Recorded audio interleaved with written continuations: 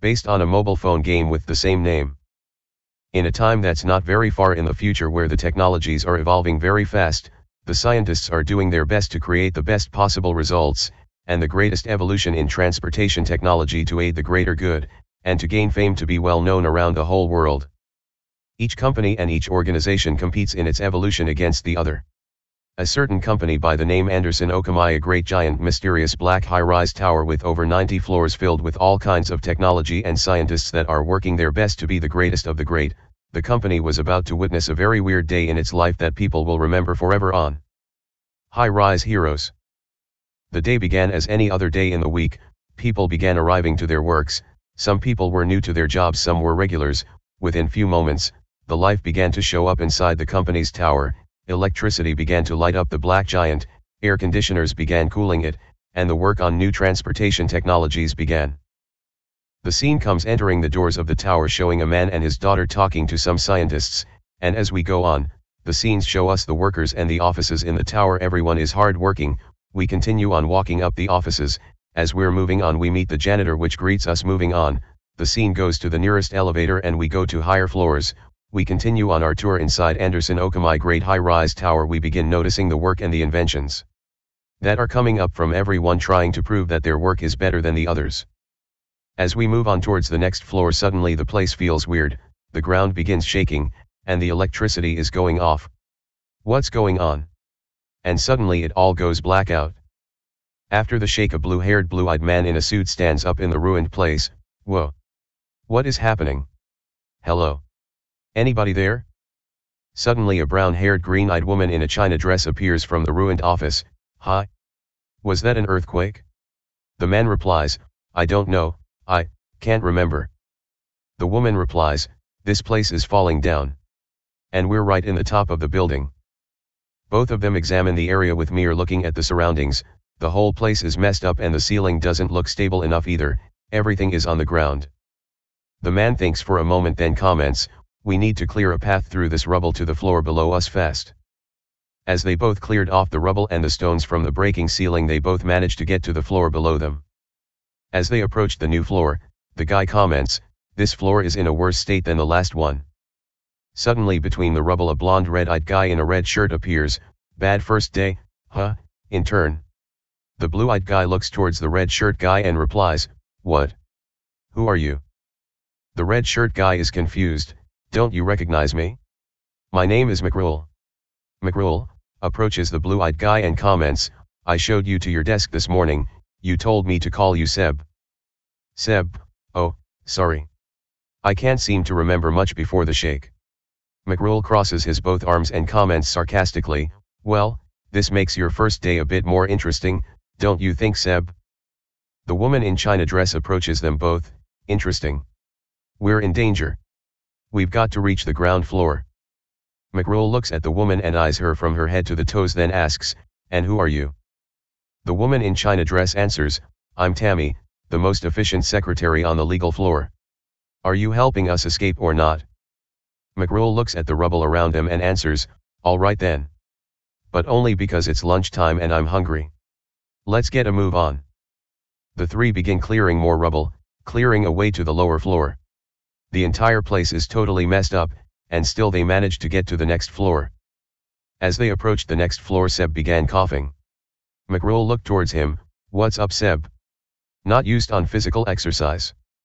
Seb coughed one more time, then asked, is it just me, or is it getting hard to breathe in here? Tammy comments, I think it's all the dust from the quake. McRule comments, never mind that, I've just had a thought. If the cafe is still open, can we grab a bite to eat on our way down? Tammy raging shouts at him, the cafe isn't going to be open. McRule replies, I said if. Seb, perhaps we should save our oxygen, and worry about the cafe later? As they move on their way, the rubble began to become even thicker, and the air spaces between the rubble are becoming fewer. The team is having much problems with breathing as they fight their way through all the rubble to the next floor, and from the look of it, it wasn't promising at all. Seb comments, we should wait here until the dust settles. Seb scratches his head a bit, looks around him and the place filled with rubble, and then asks his both friends, what is this building anyway? McRule looks towards him and replies sarcastically, Tut, tut, somebody didn't research for their first day. Tammy looked madly at McRule and comments, he's lost his memory, remember. Tammy looks towards Seb and explains, it's the head office of the Anderson Okamai Industries, we provide elite transportation systems throughout the world. Hypersonic jets, super-speed trains, luxury subways, that's us. Seb confused says, but I'm a scientist, why should I intern at transport company? Tammy replies, these top floors are occupational safety and health. I bet you were helping to make the system safer. Seb comments, occupational safety and health. My first day and the building has almost fallen down. I should probably be sacked. McRule looked at Seb and commented, couldn't agree more. Now let's make tracks, my stomach's rumbling. As they continue on removing more rubble of stones and desks, and other broken things, they manage to reach the next floor. As they enter the new floor, they take few steps, and suddenly they notice a big number of golden bars on the floor. Seb, whoa, why are there gold bars scattered on the floor? McRule looks towards what Seb is mentioning, gold. That must be worth a fortune. Tammy looks at the situation and comments, there's no way that they would be kept in this part of the building. How on earth did they get here? McRule looks at the golden bars with great interest then suggests, maybe we should take some for ourselves. I'm sure the company wouldn't miss 1 or 2 gold bars. Enraged with this suggestion, Tammy instantly replies, no. That would be stealing. Agreeing with her, Seb comments, yeah, that probably wouldn't be the best way to start my new job. McRule facing the negativity from them both, he comments, absolutely not. I'm horrified that you would even consider it. Tammy confused, but, you just. McRule interrupts her, come on, let's keep going. Regretting not taking some of the gold to himself and being forced to side with his both team members, McRule helps both Seb and Tammy clearing even more piles of rubble and gold away from their path towards the staircase leading to the lower floor. As they enter the next floor, and begin clearing a bit of rubble, suddenly Seb hears some noise coming out of the pile of rubble he's clearing. Seb to his both partners whom are clearing other paths, wait. There are noises down there. As he's clearing more rubble, he discovers that the rubble he's clearing is mere covering the entrance to the whole floor. Seb comments as his view is cleared of rubble, someone's moving around. McRule approaches the space Seb opened and takes a look, that's not someone, it's something. The three jump from the rubble space into the new floor, and are instantly introduced to a humanoid robot. The robot looks at McRule and his last comment and says, correct, sir. Tammy looks at the robot, one of Anderson Okamai's bots? I beg to have one on our floor. They know everything. The robot, correct, miss. Tammy cheered up, she asks, what happened to the building? The robot replies, clearance denied. Information only accessible by Dr. Urcher. Tammy wondering, oh, who's that? The robot replies, clearance denied. Information only accessible by Dr. Urcher. Tammy disappointed, maybe I don't want one of these on our floor after all. Seb wondering to himself, maybe if we just ask it things that are normal and don't need any clearing it would work out, so he asks, can you tell us if the whole city is affected? The robot, affirmative. Seb asks, affirmative that you can tell us. Or affirmative that it's affected? The robot, affirmative. Negative. Seb confused and disappointed, you really aren't that helpful, you know? Can you move bricks? The robot replies, affirmative. Seb cheered up a bit, great. Let's keep working our way down. As they continue clearing bricks, stones and rubble, they at last seem to find the staircase for the next floor, so together they leave the floor without hesitation to the next floor. As they enter the next floor, Seb asks, is everyone all right? The robot answers, thank you for your concern, sir. I am well. Seb notices that Tammy was kind of enraged, so he asks, Tammy, what's wrong? Tammy answers, he's what wrong? McRule. He touched my butt? Seb shocked, what?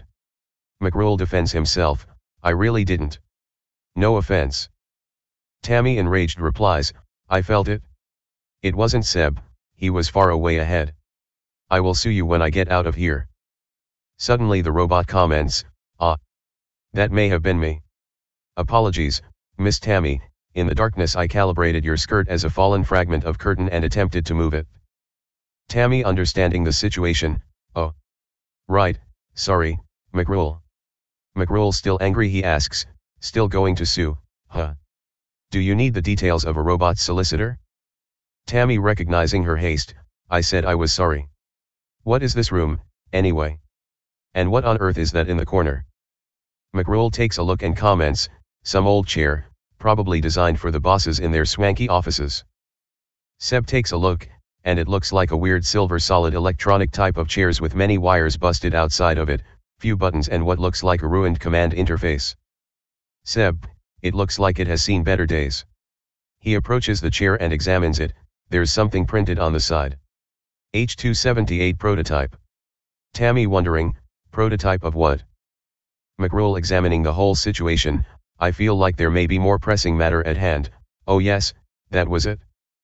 McRule turns around himself and faces the empty spaces ahead of them and shouts, "How the heck are we getting out of here?" Seb notices that the staircase is blocked. He looks around until he notices something. "There's a hole blasted in the floor over there, we can lower ourselves through it." As they began moving on, they started clearing more bricks and rubble, avoiding some more still falling rubble and going to areas without dust. They managed to reach the hole. Seb lowered himself first, the robot not wanting to repeat the same mistake it did earlier. It lowers itself first through the hole, and then helps Tammy to lower herself. Lastly, McRule jumps down following the team. As they reach the new floor they're in and begin examining it, Tammy comments, "I recognize this layout, we're in the legal sector." McRule comments sarcastically, "That's fantastic. Now all our worries are solved, huh? Can't you tell us something useful?" Tammy calmly replies to him, "Is it useful to know that there's a chimpanzee dangling above your head?" McRule takes a look above him, "Huh? Whoa. What the hell is that doing there?" "The monkey, The robot looks at it and comments, "It appears to be holding onto the pipe above your head, sir." Tammy, feeling pity for the monkey, she comments, "He's terrified. Come here, little fella." The monkey jumps down. "Seb, be careful, he's not that little." As the monkey reaches Tammy, Seb notices something. "Wait, there's some kind of tag on its ankle. It looks like it's got a code printed on it." Seb looks at the robot. "Bot, can you scan it?" The robot, "Affirmative." Data reads, "Primate test subject number 89, preferred name, Sir Arthur." Tammy, wondering, why is there a test subject at Anderson Okamai? Unless he escaped from a lab nearby. Suddenly the monkey jumps from Tammy's arms and reaches for Seb. Tammy comments, "Oh, he likes you, Seb." Seb answers, "That's because I've got a banana in my pocket." Tammy, wondering, I was going to ask about that. McRule interferes, "Seb here loves bananas. He says they're brain food." Seb, questioning, "Did I tell you that this morning? It actually sounds familiar." The monkey is still around Seb and is not moving anywhere. Tammy comments, "For goodness sake, just give Sir Arthur the banana and let's go." And the monkey instantly began eating it. Upon finishing its meal, the monkey actually began helping the team, clearing off more rubble. With everyone's help, they were able to remove enough bricks and more broken things until they managed to get to the staircase and went to the lower floor. As they reached the next floor, Tammy noticed the windows and commented, "It looks bright out the windows, yet all I can see is fog." Seb, noticing what Tammy said, he asks, "Is there any way for us to contact the emergency services?" Tammy answers, "The landlines are all down, and my cell has lost signal. Even the connectors aren't working." Seb asks, "What's a connector?" Tammy raises her hand and shows him a wristwatch, "This smartwatch. It connects you to everyone in your sector. See, you've got one too." Seb takes a look at his wrist, but he's disappointed. Mine's broken." McRule suddenly interferes as Sir Arthur is annoying him, "Never mind that. What are we going to do with this monkey?" Seb answers, "Right now. He's the only clue we have as to why there's test subjects here. Let's bring him." And as they finish talking, they begin clearing away new rubble from their way. At this point they notice that sometimes when they connect a number of rubble together, the rubble's weight will grow, that it'll take away with it a pile of more rubble into the lower floors, which may help them clear their paths even faster. As they continue on clearing together path, at last they manage to reach the staircase, so they continue on to the lower floor. As they reach the next floor, Tammy comments, "Ah, look at him rifling through the trash cans. He must be looking for food. McRule comments, I told you I was hungry. Tammy confused, she looks towards McRule, I was talking about the chimpanzee. Out of the awkward situation here, the team was kind of stunned. Suddenly the ceiling drops over the monkey. Tammy shouts, oh no. Some rubble has fallen, Sir Arthur is trapped. Everyone wakes up from their weird stun and instantly begin helping the poor monkey to escape. Once they get him out, they suddenly notice that actually reached the staircase. They continue on their way to the next floor. As they enter the floor, Seb instantly begins removing the rubble. However, he notices how heavy they became. Some of these bricks are too heavy to move. Tammy comments, that's because they're steel-plated tiles. Don't you remember how great they looked in the office restrooms? Seb looks towards her and comments, no. I can't seem to remember anything before the shake. Tammy instantly remembers that he has amnesia. Sorry, Seb. I forgot. Tammy comments, it's just that if I wasn't a legal secretary I think I would have made a great interior designer. I mean, there's so much I could do with this place. It really needs a new look. McRule comments, that's because it's disintegrating. Seb, come on. We'll just have to go around the metal rubble. As they continue on moving throughout the floor, getting away from the piles of unmovable metal bricks, they continue their path moving more piles of rubble, until they make it out to the staircase, where they continue on their descending to the lower floor. As they reach the next floor, Tammy goes first this time inside it and takes a look. In moments she comments, this is my office, gasp, it's ruined. All my work's on the floor. The monkey, not finding any food in the trash cans previously, begins biting the files. Tammy, Sir Arthur, stop eating my files. And she begins clearing up her work. Seb sees the situation, let me help clear up. McRule, seeing them both cleaning up an already ruined office, he comments, what the heck are you two doing? We should be making our way to the exit, not tidying. Seb looks at him and says, start without us, McRule. Seb looks towards Tammy and asks, is there anything you want to take with you, Tammy? We might not be able to get back into the building once we've escaped. Tammy, searching through her desk, she replies, no, it's okay, it's just. She looks at Seb, my mom gave me a lucky china cat for my first day. I kept it on my desk. It's probably smashed now. Seb, wanting to help out, if it's important to you, we should try to find it. Come on, I'll help you look. After some searching through the desk, Seb finds something. Seb, hey, is this it? Tammy takes a look, yes. I can't believe it's intact. Seb comments, it landed on the cushioned chair. Now that really is lucky. Tammy cheered up, I knew it worked. Thanks, Seb. Seb comments, don't mention it. You know, I could have done with a good luck charm today. Tammy with a smile, I'll buy you one when we get out of here, I promise. Tammy looks at her lucky cat, then comments, oh, maybe the cat will bring us some good luck on our way to the exit. Seb speaks sarcastically, well, if some rubble falls on McRule then I'll know it works. Tammy laughing, Seb. Seb smiles, I'm joking, kind of, it's nice to hear you laugh anyway. McRule has been clearing the rubble all this time. As he notices them he calls them both, hurry up. The chimp is more help than you two. As they both join the team and continue on removing the piles of bricks, stones and rubble, they at last reach the staircase to the next floor, and so they continue on. As they move forward, the robot suddenly speaks out, caution is advised. Seb looks towards the robot and asks, what is it, bot? The robot replies, I'm detecting unstable battery cells on this floor. McRule gets worried, battery cells? Up here? That's concerning. Tammy asks, what are the cells used for? McRule answers, they're used in most of our transportation systems, but the earthquake must have destabilized them. We need to deactivate them as quick as possible. McRule adds, and then find the cafe. Tammy holds her hand on her face and gives a sigh. As they move on through the floor, they find a number of battery cells. Deactivating them one after another, McRule informs the team that they must get rid of the batteries before they get any farther destabilized, since once they're too much destabilized they'd explode in a poison gas cloud. And so the team begins taking a lot more care about getting rid of the battery cells as fast as possible. After some rubble removing and battery deactivating, they at last reach the staircase of the floor and move out to the next one. As they enter the floor, Seb notices something. Hey, there's light coming from that office. Seb takes a closer look. Someone is still working in there. Tammy comes closer and takes a look only to see a purple long-haired purple-eyed woman in an office suit. Oh no. That's Lydia. I'm her secretary.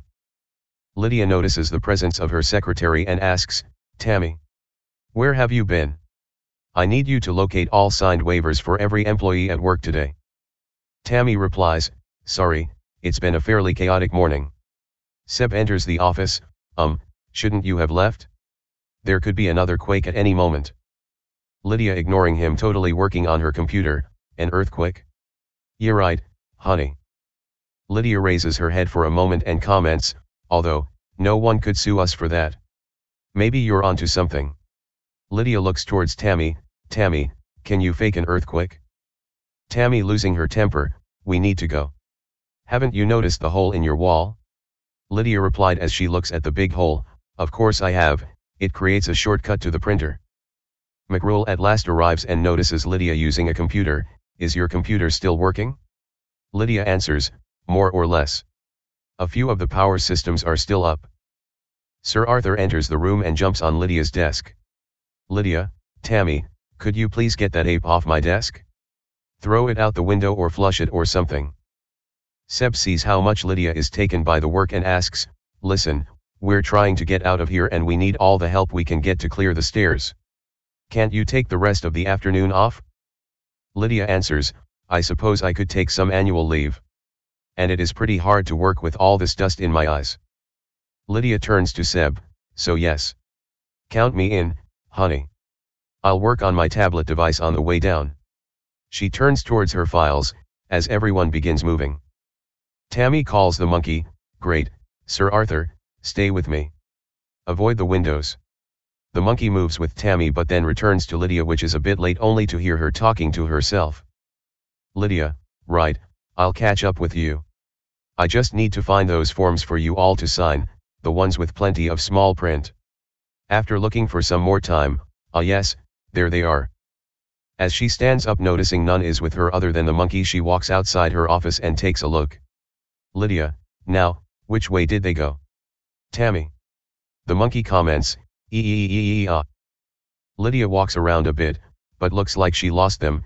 How did I get stuck with this ape? The monkey, ah. Lydia crosses her arms, I suppose we can't have unattended primates running around an office. Although that's how I'd describe some of my employees. The monkey comments, ah. Lydia, no offense, honey. As she tries to find her way towards the lower floors, trying to catch up with the others, the rubbles are too much and they both aren't capable of removing everything fast enough. The monkey comments, ah. Lydia is too busy removing the bricks blocks her way. Look, don't you have someone else you can annoy? She stops for a moment to wipe her sweat. Why is it always the hairy ones who take an interest in me?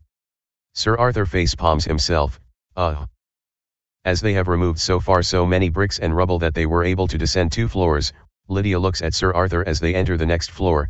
So, I know you're only an ape, but I feel like I should ask anyway, to be on the safe side. She brings out a form. Could you sign this waiver form? It just states that when you entered this building you were fully aware that it might collapse at any time. Sir Arthur replies, ah. Lydia, I'll take that as a yes.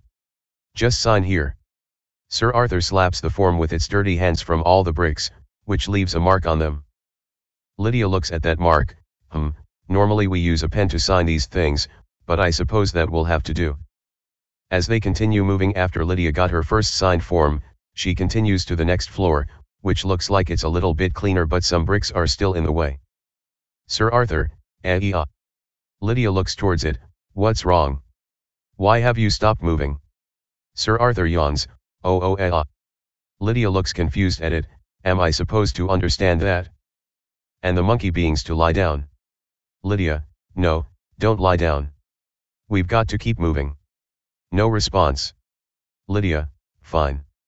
I'll carry you. As she carries the sleepy ape she comments, but this doesn't mean we're friends. Sir Arthur, ah. After making her way carrying the ape on her back through the floor, she at last manages to reach the team. Lydia, there you all are. She rushes towards Tammy. Tammy, take this ape off me. Tammy takes it. Come here, Sir Arthur. Lydia cleaning her back from the ape. Why did you bring this animal, Sir Arthur, or whatever its name is, into work today? It was totally inappropriate. Tammy looks at Lydia. He's not mine. We found him. It says on his tag that he's a test subject. Lydia crosses her arms and thinks, a test subject? That sounds like a PR nightmare, but let's not jump to conclusions. I'm sure there's a simple explanation. Personally, I prefer the term research volunteer. She looks towards the team. Shall we get going? The robot, I'm detecting that the debris on this floor is denser than normal. As they continue moving on, they remove more bricks, crash some more stones and other kinds of rubble, clearing their path towards the staircase. While helping the team clear the rubble, the robot thinking to itself, typical. Stuck here helping out humans and animals while the rest of the R103 series does whatever it likes. I bet they're all having another party. And then it keeps helping out. As they enter the next floor, suddenly Lydia screams, ouch. My eye is really starting to sting. Seb, honey, could you look at it please? Seb approaches her and takes a look. I don't see anything, it looks fine. Lydia comments, thanks, I like your eyes too. Seb backs away a bit. I didn't mean. Lydia interrupts, so, tell me about yourself. I haven't seen you around the legal sector before. Seb, me? I'm an intern here. It's my first day. Lydia interrupts again, first day? I can tell. You don't have that weary look most of the Anderson Okamai employees have. Lydia looks at Seb in the eyes. How does this measure up to your last job? Seb, I'm not sure. I can't remember much before I hit my head in the shake. Lydia, oh great, you're injured too. You're not going to try and sue us as well as you? I've only just managed to pay off some woman who was harassing us. Seb, why was she harassing you? Lydia smiles, I can't tell you that, honey. Even if you do have nice eyes. Seb suggests, what if I swear I won't sue Anderson Okamai for the memory loss? Lydia places her hands on her hips, that sounds like a deal. Just sign here. After he signs a form, Lydia speaks out, okay, great. Well, the woman's husband came in voluntarily to test out a new product and she claimed he never came back. We managed to persuade her that he left Anderson Okamai safe and sound. Whatever happened to him after that wasn't our concern. Seb, so what did happen to him? Lydia replies, it's not my job to ask internal questions, honey. Lydia comments to the others which have been working all this time removing the bricks, is anyone else really warm? It's sweltering in here. Seb, be a gent and take my jacket, will you? In this point Tammy approaches them both, we're not in a restaurant, for goodness sake. Carry your own jacket and follow us. As they help out continuing on with throwing away the bricks and the rubble from their path, they continue on to the next floor. At this point Sir Arthur goes nearby McRule and begins annoying him. McRule, this ape won't leave me alone. Go away. I don't have bananas in my pocket like Seb. Lydia confused, I beg your pardon? Tammy, I think Sir Arthur is hungry again, look out for anything we can give him. McRule, sure. As long as the ape is well fed. I'm happy to go without. Tammy looks at him, okay. McRule looks at the walking away Tammy, you know I was being sarcastic, right? After they were barely able to feed the ape with anything at all they found as they cleared off more bricks and rubble, they didn't only manage to find some food for it but as well they managed to find the staircase for the lower floor, so they continued on moving. As they entered the floor Seb instantly warns, watch out. There's glass everywhere. The robot, correct, sir. I believe this is what remains of the observation areas. Tammy looked at the scene then commented, I've heard about those. Researchers would watch people trying out their new products through one-way mirrors. Some of the glass must have smashed in the shake. Tammy thought for a moment then spoke out, oh, maybe Sir Arthur was testing the new products. Lydia comments, honey, I'm not sure an ape could fill out the feedback form. Honestly, his signature is disgraceful. Seb looking towards the floor, either way, this place gives me the creeps. Anyone could be watching us and we wouldn't know it. Seb turns towards the team, let's get out of here. And be careful of the glass.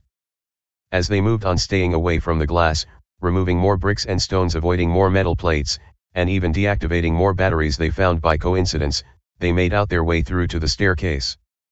As they enter the next floor, and begin exploring it a bit, Sir Arthur comes back running towards Tammy. "Tammy, I think Sir Arthur's trying to show us something. Look, he's holding a memory card." Seb takes the card and gives it a careful examination. The card holds the letters A inside a big O made of yellow metal, placed on a blue electronic little card. Mostly the A and O are for Anderson Okamai. Seb comments, "It might tell us where he's escaped from." "Lydia, can we use your tablet to check the memory card?" Lydia handles her tablet, and when Seb tries to install it and check it, comes the surprise. Seb, the files are encrypted. Bot, are you any good at unscrambling data? The bot answers, affirmative. Commencing decryption of first file. McRule comments, out of worry, "I really think we should focus on getting out of here, not solving the ape's identity crisis." Seb replies, "We can keep going while bot unscrambles the data. Come on." As the bot continues on its work, the team once more continues on working, removing more bricks, broken things, more stones, avoiding metal plates, and any battery they find in their way they deactivate it quickly, until they reach the next floor. When they reach the floor, suddenly the robot gives a report, "Document decrypted." Seb takes a look and begins reading. 2. Members of H278 project. From Dr. Urcher, Senior Researcher. Subject: confidentiality. Due to the growing concern over project-sensitive information, I would like to remind you all of the H278 non-disclosure agreement. Confidentiality is of the utmost importance. To this end, refrain from discussing any details with colleagues outside this department, including occupational safety and health. Any leaks, international or otherwise, that potentially jeopardize this project will be considered a criminal matter. Best. Dr. Urcher. Tammy comments, H278, that was written on that chair prototype, and Dr. Urcher, that's the name bot mentioned. Seb faces Lydia. "Lydia, do you know anything about this?" Lydia answers, H278 is the name of the project they're working on in the lower levels. "That's all I know, honey." Lydia comments, which means the confidential memo actually worked. Seb asks, "Bot, how many more files lies here on the memory card?" The bot, 4, sir. Seb, keep working on them. Tammy wonders, "What's wrong, Seb? You seem agitated." Seb, "I'm not sure, but something doesn't feel right." As they continue on removing bricks from their path, descending through the current floor to the lower one, the robot gives a new report. Robot, document decrypted. 2. Members of H278 project. From Dr. Urcher, Senior Researcher. Subject: Stage 2. Congratulations, team. Our failure rate has fallen to under 50%, which is a remarkable achievement, given in the time frame. We will begin Stage 2 tomorrow with primates #1 to number 99. Reports suggest that our competitors are at least 6 months behind with this technology. But we need to act now to retain our head start.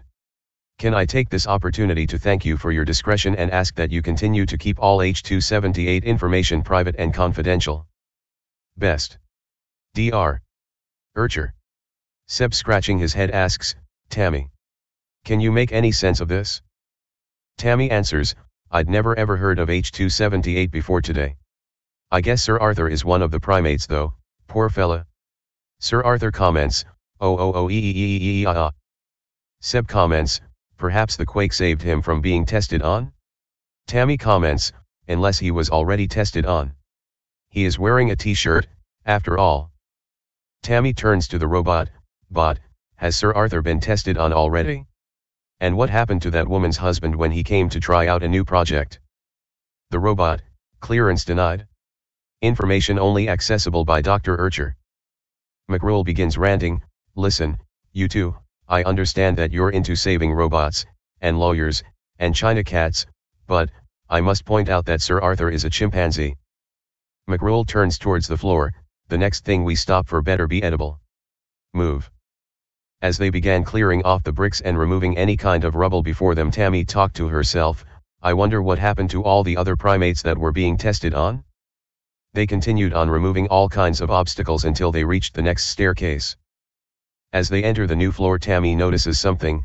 Hey look, it's a piece of the company newsletter, from before the earthquake. She takes it and clears it from all the dust over it and reads. Janitorial staff are still trying to establish the cause, in light of which it seems wise to ask that all employees refrain from using the toilets at this time. 100,000th voyage. The flagship vessel of the Anderson Okamai Aviation Department, the hypersonic A01, recently made its 100,000th voyage. This breathtaking driverless aircraft flew from London to Tokyo in 1 hour 20 minutes. We should all be very proud to be associated with such an incredible feat of engineering. Once she finished reading, she notices that everyone finished clearing the rubble and are waiting her to join them, and so she does. In the next floor, upon entering, Lydia instantly comments, "What's that noise?" Tammy, "It sounds like someone trying to clear away the rubble. They've come to rescue us." The robot, "You may be correct, miss. I am detecting 2 additional life forms nearby." Behind a big flat piece of wood, Seb can hear clearly a sound from the other side. The person is coughing. "Is anyone there?" Seb replies, "Over here. Are you hurt?" The person replies, "Not hurt, my boy, just trapped. This bookcase has blocked me in." Tammy, concerned, "Will help move it? Is there anyone with you?" The person answers, "Ah, is that Miss Tammy? You always were a kind girl. I remember your first day here. It's just me, there's no rush. I've plenty of books to read." Seb asks, "Do you know him?" Tammy answers, "It sounds like Dom, the janitor. We've got to rescue him." The person, "Maybe you can use my mop as leverage." As they began removing the bookcase, they at last managed to move it away, only to see an orange-haired cap-wearing old guy with glasses sitting down on the rubble reading a book. The old guy cough cough "Nice of you all to join me over here. Would anyone care for a short story?" McRule instantly replies, "Not interested, unless you can tell us a story about how to get to the exit without the ceiling caving in on us, huh?" The old guy Dom replies, "As it happens, I do know a quicker way down. There's a manual hoist to the east of the building which should be working. I use it to go to the lower levels." McRule questions, "And why would you be in the lower levels?" Dom, cough cough "These young scientists spend so much time over formulas that they forget the simplest necessaries of innovation, like keeping the electricity supply going. With the amount of power the lower level takes up, I'm down there fixing the supply so often that I have my own key card. Follow me if you want to get to the hoist." As he stood up, Dom mentions one more thing, "And watch out for the internal window over there, someone is stalking back and forth behind it." Tammy asks, "What?" "Someone's trapped behind that partition. We should help them." Dom replies, "My girl, I didn't say they were trapped. They are searching for something, and I wouldn't get in their way." Seb, concerned, asks, "Who is that? It looks like they're wearing a hazardous materials suit." The unknown guy in suit notices them. Dom comments, "I would be more concerned about what, or who, they are looking for." Upon seeing the guy, McRule calls out, "We need to leave, now." Tammy notices that Sir Arthur went into rampage and ran away. Sir Arthur is freaking out. "Come back here." Dom, facing the new path, "Let him go, we'll see him again." The whole team began following Dom's lead and escaping from the hazmat suit guy. As they reached the next floor, Tammy asked, "Why did Sir Arthur run away? I thought we were friends." Seb replying, "It was when he saw that man wearing the hazmat suit through the partition."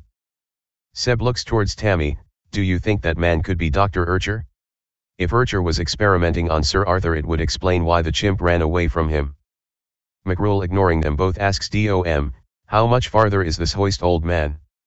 Perhaps you should just give us the directions now in case you don't make it." Dom replies, cough cough, "Look, lad. I'm going to tell you what you're going to do. You're going to be quiet and follow me. Or perhaps I'll forget how the hoist works when it gets to your turn. I am only an old man, after all." McRule, out of rage, keeps quiet as they continue on following Dom through the floor to the lower level. Seb asks, "Dom, do you have any idea what happened to the building? What was that shake?" Dom replies, "My boy, I'm not sure, but something tells me it wasn't an earthquake." Seb, confused, "What makes you say that?" Dom answers, the email which says the shake wasn't an earthquake, it just came through on Lydia's intranet email. Seb stopped for a moment. What? Seb asks Lydia the tablet and reads the email. Alert. Survivors of the apocalypse. This is not spam. I have hacked into your email addresses to tell you not to believe the cover-up. The shake wasn't an earthquake or natural disaster. I know the answer. If you are reading this, come to floor 22. Sorry, just realized caps lock was on. From Captain Amazeballs. Seb just finished reading the mail. What the? DOM comments, the hoist is before floor 22. Whoever Captain Amazeballs is, it doesn't look like we'll get to meet him. Tammy concerned, can we email him back? We might be able to help. The robot answers, unfortunately not, miss. The intranet signal has already disappeared. McRoll replied without any concerns, I'm sure Captain Amazeballs can handle himself. Let's go. As they move on, suddenly DOM speaks out, be careful everyone. Tammy out of the shock, oh no. What is it? DOM answers, the toilets on this floor have flooded again, but don't worry, my mop will make short work of this. As they all wait for him to finish off working, they explore a bit of the floor, removing some bricks to get some more space. Once DOM is done, they all continue on their path towards the lower floor and the place where the manual hoist is waiting for them. As they approach the next floor, everything is so dark, and they can barely see anything. Suddenly Tammy screams, Seb! Help me! The ground is moving.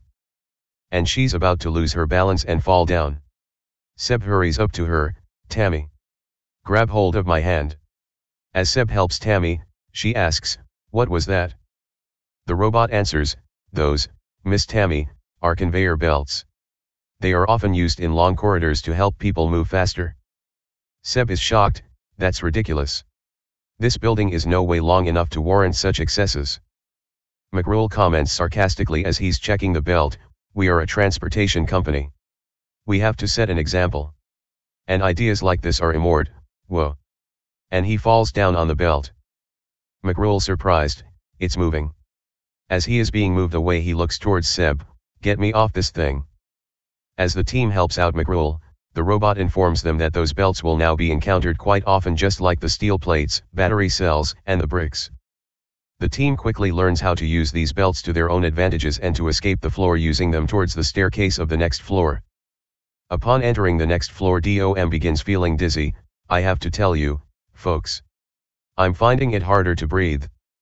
Lydia looks towards him, I guess you can lean on me if you need to, honey. I'll help carry you. Tammy, hearing that, she as well comments, yeah, me too. We'll help you, DOM. The robot notices them both, so it turns towards them and says, I can confirm that I will also come to your assistance should you require it. Seb, seeing them ready for aid, he offers it as well, I'll help too, DOM. McRoll was totally silenced, trying to see the floor's landscape. He turns around and see everyone staring at him. Why is everyone looking at me? Tammy asks, aren't you going to tell DOM that you'll help him? McRoll with a cold face turns away from her and looks back towards the floor. Sorry, I don't believe in lying. I'm moral like that.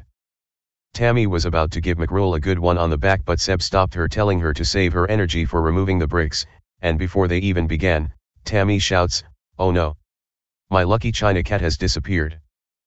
McRoll commented sarcastically, maybe it thinks it'll be luckier without you? McRoll commented sarcastically, maybe it thinks it'll be luckier without you? Before Tammy's arm reached McRoll's head from the back, she notices a piece of paper on the ground. She cleans it from the dust and reads. Roles available, Junior Researchers X4, Legal Secretary, Primate Handler X1. Do not party like it's 1999. It has recently been discovered that some of the maintenance robots are neglecting their duties and congregating for music and socializing. This is strictly against company policy. If you are responsible for a robot, please report any prolonged absence to IT for immediate reprogramming. After reading this, she looks at the robot with them as she's helping out. She turns back towards the paper, then comments in a low voice, even if she's a robot, she doesn't look like she'll malfunction anytime soon. Besides, there's barely any power, so I highly doubt there will be any music around. Tammy drops the paper and helps the others clearing off the floor, forgetting altogether she was mad at McRoll earlier. Once they at last were able to clear 3 floors one after another without breaks, DOM coughs very hard. DOM coughs twice. My time has come, I can't go any further, you must, go on without me. McRule not even looking at him, see you then. Tammy rushes towards DOM, no. DOM, we're in this together. You're part of the team. Lydia approaches them both, plus you know where the hoist is. Seb walks towards them and holds Dom's shoulder, come on, DOM. We're not leaving anyone behind. What's the point in reaching our destination if others suffer in the process? McRule looks towards him with widely opened eyes, ha. Seb confused, what's so funny? McRule instantly turns away looking towards the floor, nothing, nothing. As they move on towards the next floor suddenly they hear a very weird sound. Tammy, gasp, can anyone hear that? It sounds like a child crying.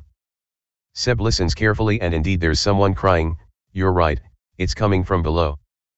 McRule instantly comments, please don't tell me we have to rescue someone else. It's bad enough following a coughing grandpa over here. DOM looks towards the team, unfortunately I can't deny it's getting harder to breathe. I'll only slow you down clearing that wreckage.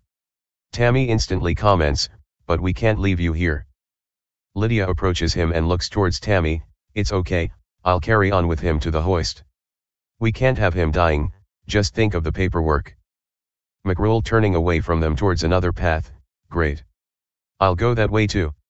It doesn't take 4 of us to rescue a kid. Seb holds McRule's shoulder, no chance. McRule. You're with us now, let's hurry. As Seb and Tammy with the robot begin moving, McRule disgustingly is forced to move with them, but before he even moves he notices a paper on the ground, only for the sake of wasting time for an excuse he takes it and cleans it from the dust and reads. Employees are reminded that the cleaning bots are not to be reprogrammed to wash dishes in the kitchen areas, you are responsible for cleaning your own dishes. Thank you. Bold over, don't forget. This month is the company annual bowling competition. The current champions, the Legal Eagles captained by Lydia, will be defending their crown against all challengers. Get your team name down early to avoid a lawsuit. After reading this torn paper, McRule comments to himself, Lydia the lawyer is a captain of a bowling team. Suddenly he heard Seb calling him, so he follows them towards the lower floor. In the next floor upon entering Tammy comments, the dust is so thick around here. I can hardly breathe. Seb concerned, just take small, slow breathes. McRule being sarcastic again, or no breathes at all. Tammy this time really enraged, shut up, McRule.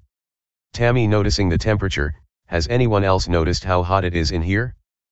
The robot replies, affirmative, my internal thermometer indicates the temperature is steadily rising. Tammy worried, I hope that's not a fire. Seb looks towards the windows, if only that fog outside had cleared. We could check for smoke. Tammy even more concerned now, we better hurry up and find that crying child. As they remove the bricks and the steel plates fallen from floors from above, they managed to reach the staircase at last.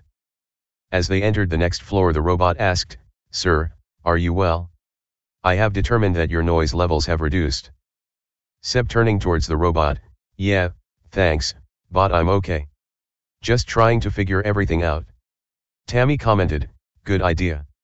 Well, let's look at the clues. Tammy enthusiastically spoke out, I always said that if I wasn't a legal secretary, I'd make an amazing detective. Tammy begins gathering information and making conclusions so far, so, you're a scientist interning here, and on your first day the building shakes, you hit your head and lose your memory.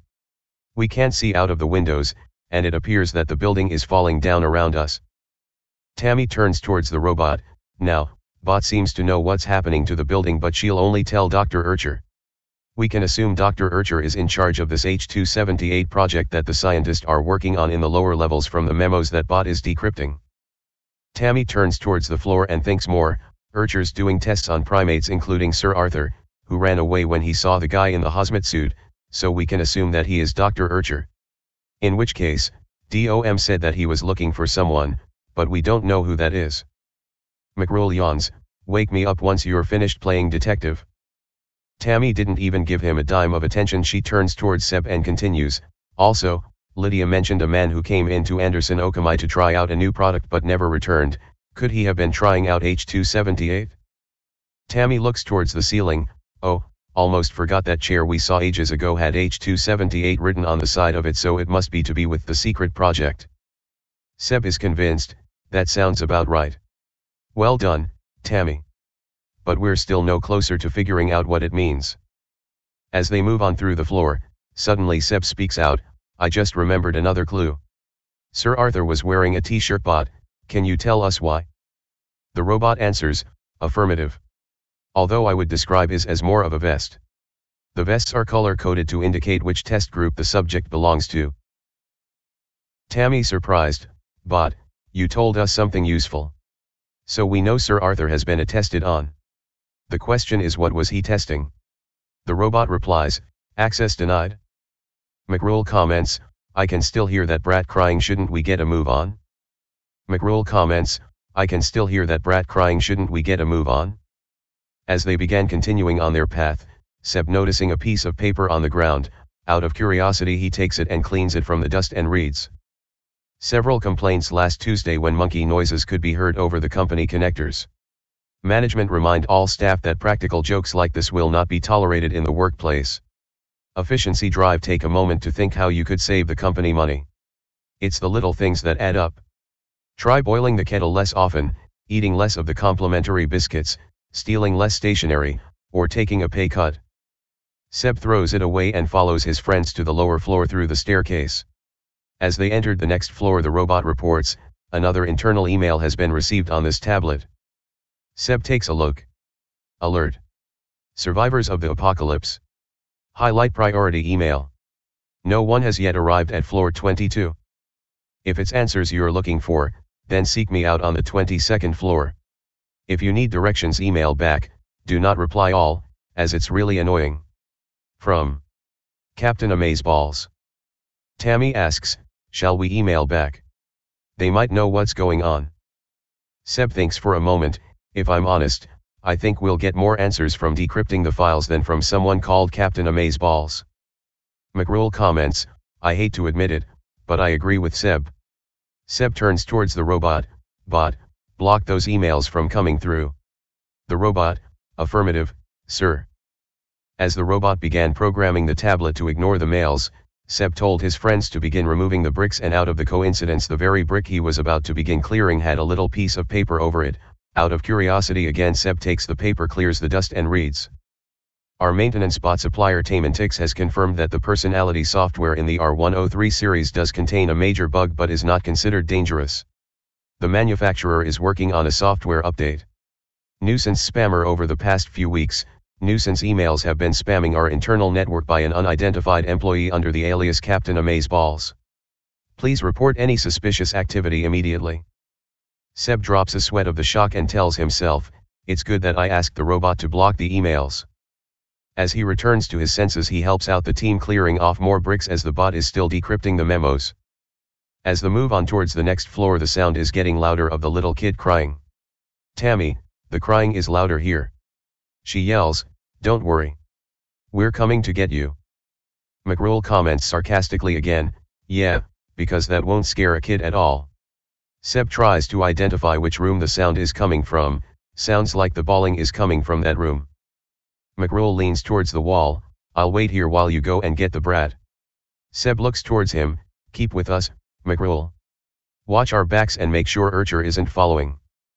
McRule, fine, I'll look out for you as usual. Seb looks towards the room he mentioned, right, let's rescue that brat, I mean child.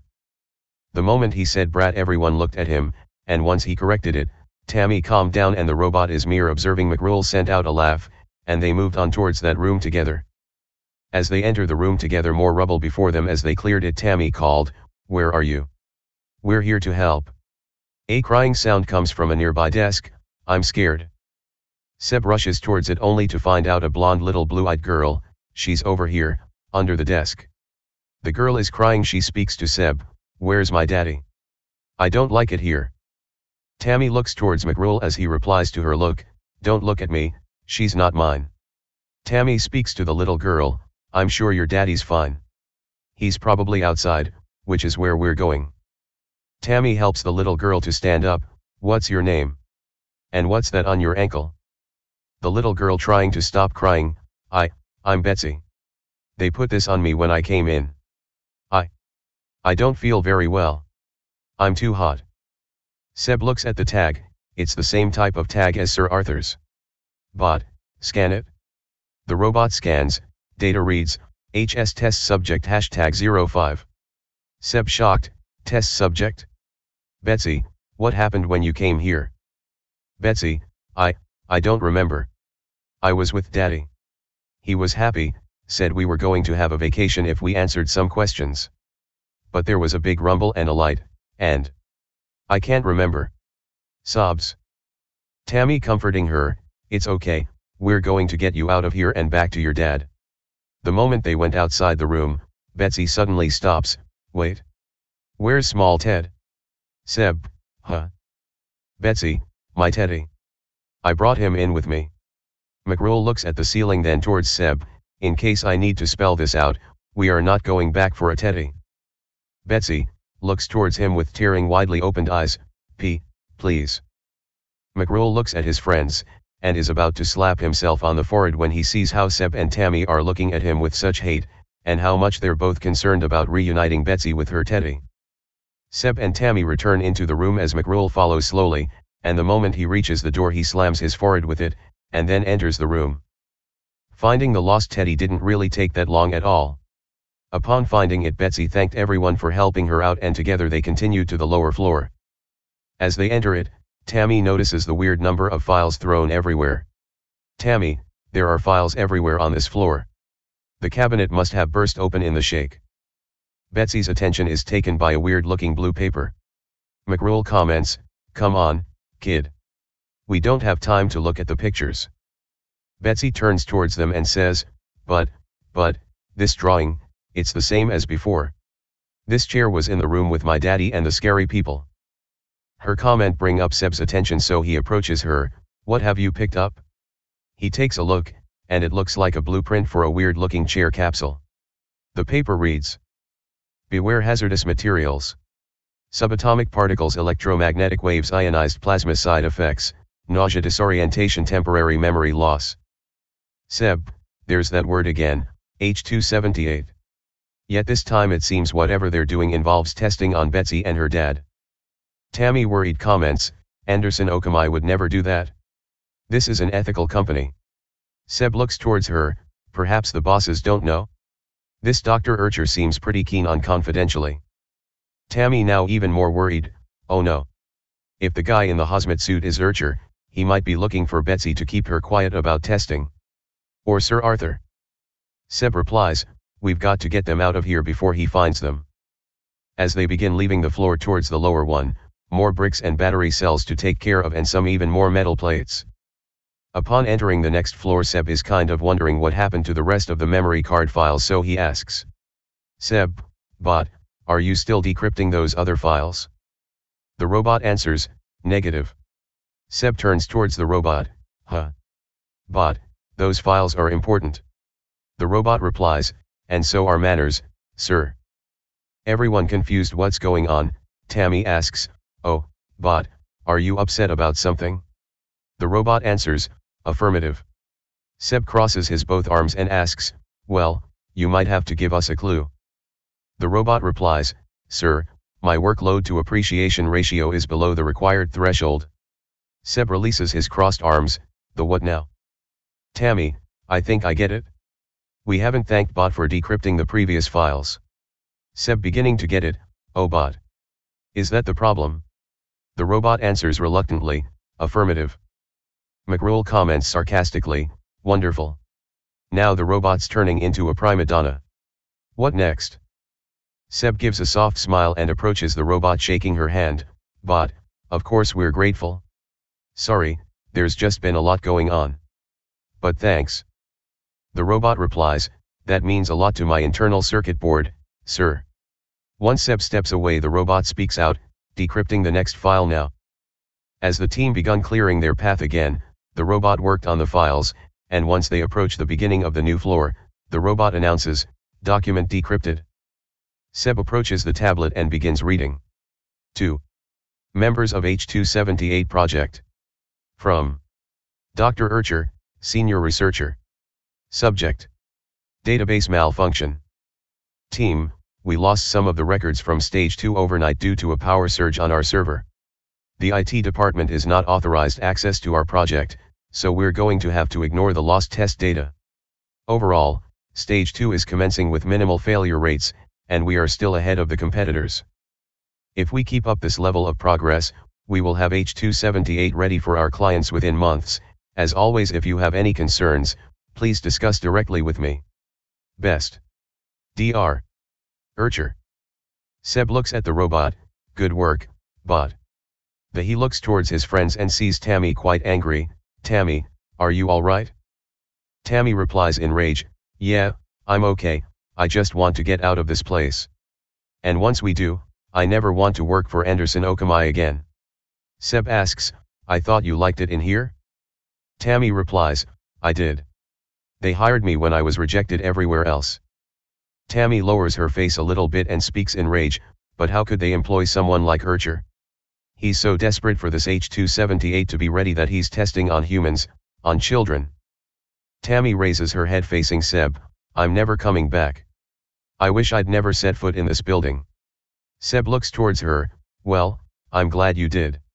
Tammy looks at him with confusion. Seb, I don't mean I'm pleased you're in danger or anything. Just, I'm glad that I met you. Tammy cheers up a bit, really? McRule suddenly interferes, sorry, I couldn't help overhearing. Both of them look towards him. McRule, I'm happy I met you too. Then he turns towards the new floor, if it weren't for you both, I'd probably be home safely by now. Without even looking, he can easily feel all of them looking at him with half an eye closed. As they continue on to the next floor, suddenly. Seb, who's that slumped on the floor over there? Tammy takes a look and hurries towards him, it's Dom. What's wrong? Are you hurt? The old guy turns towards her, merely taking a break, cough cough, Lydia's gone to fetch my medicine and bring it back to me. Seb looking at the floor landscape, you know, I don't think she's coming back. Dom looks at Seb, trust me when I say she will do her best to get that medication. Dom's words remind Seb that Lydia indeed is a lawyer, and she's not ready to welcome more paperwork and court records for a dead janitor in a building. Dom looks towards Lydia and notices something, I can see someone hiding behind your leg, Tammy. Tammy looks towards her back, oh. This is Betsy. She's lost her dad. Betsy comes out from behind Tammy, hello Mr. Dom, nice to meet you, Betsy, but something tells me we're already met. Dom sits down, I saw you this morning when you were escorted to the lower levels with your father. To tell the truth, that's been happening a lot recently. Course, I assume there's an exit down there, as some people don't come out again. Seb asks, did you ever see Dr. Urcher when you were in the lower levels? Dom answers, I'm not going to lie, I recognize the name. But the likes of me aren't allowed inside the research rooms, cough cough. Tammy worried, Seb, we need to get him that medication. Seb replies, I agree. If we keep going we might catch up with Lydia. As they move out after Lydia, Dom picks up a paper from nearby and reads it. You may have noticed the addition of bananas to the communal fruit bowls. This is because the company cares for your nutrition. We want to make sure you all have enough fiber and vitamins to be productive and happy at work. Accident at work. Have you had an accident at work? If so, speak to Lydia from the legal team and she can advise on your rights. Please note that term 5.12 of the employment contract expressly forbids employees from having accidents under any circumstances. Dom laughs very hard once he finishes reading it. They forbid the employees from having any accidents under any circumstance. Dom gets up and follows the team. As they all continue on moving after Lydia, suddenly the smartwatches turn on and a weird sound comes out of it. Smartwatch, crackle, help me, crackle, anyone? Tammy, did you hear that? Seb, it's coming from the smartwatch. Tammy surprised, a connector. I thought they were all broken. Tammy speaks into the watch, hello. Who's there? The smartwatch, crackle, help, lost my daughter, trapped. Betsy intently begins screaming happily, Daddy. That's my daddy. Tammy instantly asks, where are you? The smartwatch, not sure, headsets everywhere, crackle, need help. Tammy thinks, headsets everywhere. He must be in the customer call center. That's only 4 floors down. Tammy shouts at the smartwatch, "We've got Betsy. It's okay, we're coming to help." The smartwatch, "Don't let Dr. Urcher find." At this very moment McRule had his enough. "McRule, help all you want. I'm going my own way." Seb replies him, "Seriously? You aren't going to come with us? We've got a duty to help these people." Seb trying to convince him, "It might take a while longer, but we must make personal sacrifices to benefit the ground as a whole." McRule replies, "Now where have I heard those words before?" McRule looks at Seb, "Nah, forget it, Seb. I'll find a faster way down without you." As he passes by all of them reaching towards the staircase alone, he gives one last word, "Laters, amigos." As he goes away, the team continues on their way without him. As they begin examining the next floor's rooms, the robot suddenly gives a new report, "Document decrypted." Seb takes the tablet and begins reading. To members of H278 project. From Dr. Urcher, senior researcher. Subject: Stage 3. Great news. Based on our recent results, we are ready to commence Stage 3. There are still side effects and the occasional failure, yet we feel we have learned all we can from primates. I'm aware of the safety concerns, and I can assure you no one is more conscious of helping mankind than myself. This creation will change the way we live, and most likely save lives in the long run, so please bear that in mind when developing H278. Our competition is no doubt using the same methods we are. Do not let our hard work go unrecognized by allowing them unveil H278 technology before us. Time is of the essence. Best. Dr. Urcher. Tammy asks, "What do you think these safety concerns are?" Seb, "Perhaps all those side effects we saw listed on that H278 blueprint?" Seb notices something, talking of Dr. Urcher. "Is that him?" Tammy looks towards the window in the door, "The guy in the hazmat suit. He just walked past our corridor. I can see him through the door's window." The scene shows the guy in the orange suit searching through the room across. Tammy, he's terrifying. Terrifying, dangerous, and determined, threatening, deadly, and... Well, you got the idea. Seb wonders, what does he want? Wonders, what fool stalks through a crumbling building? Whatever he wants, it's worth more than his life. Suddenly the guy turns towards them. Tammy, gasp, he's seen us. Seb, let's go. Tammy, quick. He's coming. And the team begins clearing the rubble in a mad speed. They rush towards the next floor, and out of the shock it's filled with rubble. Tammy comments, "He's catching up." Seb moving the rubble, "Don't look back. Just keep clearing the rubble." As they remove even more rubble, the guy is approaching even closer. They dash their way towards the next floor, and there's yet more rubble to clear. Betsy beside Tammy, "I'm scared." Tammy clearing the rubble as fast as she can, "He's terrifying. What does he want with us?" Helping out, "I am unsure, my girl. But I do know that I want to keep running." Seb takes a quick peek behind him and rushes himself with clearing the rubble even more. He's not giving up. "Keep going." The robot weirdly worried, "I can confirm that I am in danger of a system dump." As they quickly remove even more rubble, the place gets even more unstable. As they all escape through the hole they created, more rubble fall down blocking the entrance as DOM is watching the guy in the hazmat suit pointing at them in rage. As they all begin catching up their breath, Betsy comments, "That was scary." A weird noise comes out, "Betsy. Betsy, is that you?" Betsy recognizes the voice, "Daddy." Tammy looks around the place, "We must be in the call center. Betsy's dad is here somewhere." The voice, "I'm under here, trapped under this metal girder." Seb with the team hurries towards the place, and sees the situation. "Seb, we can lift it off you, stay still." Seb lowers himself, grunt, "There we go." A brown-haired, brown-eyed man with glasses comes out beneath the metal girder. And instantly Betsy jumps towards him. The man, "Thank you so much." "Oh Betsy, I'm so glad you're safe." DOM concerned standing a little bit away from the team, "Sebastian, my boy. Come here." Seb goes to DOM waiting to hear what's going on. DOM, Kaus, you might not believe this, but I know what that fellow in the hazmat suit wants. DOM looks towards Seb in the eyes. You. Seb backs away 2 steps. Me. Why could Urcher want me? I'm just an intern. DOM replies, I only know what I saw, and I saw him point at you as we fled. Suddenly Betsy mentions, Daddy, I can smell burning.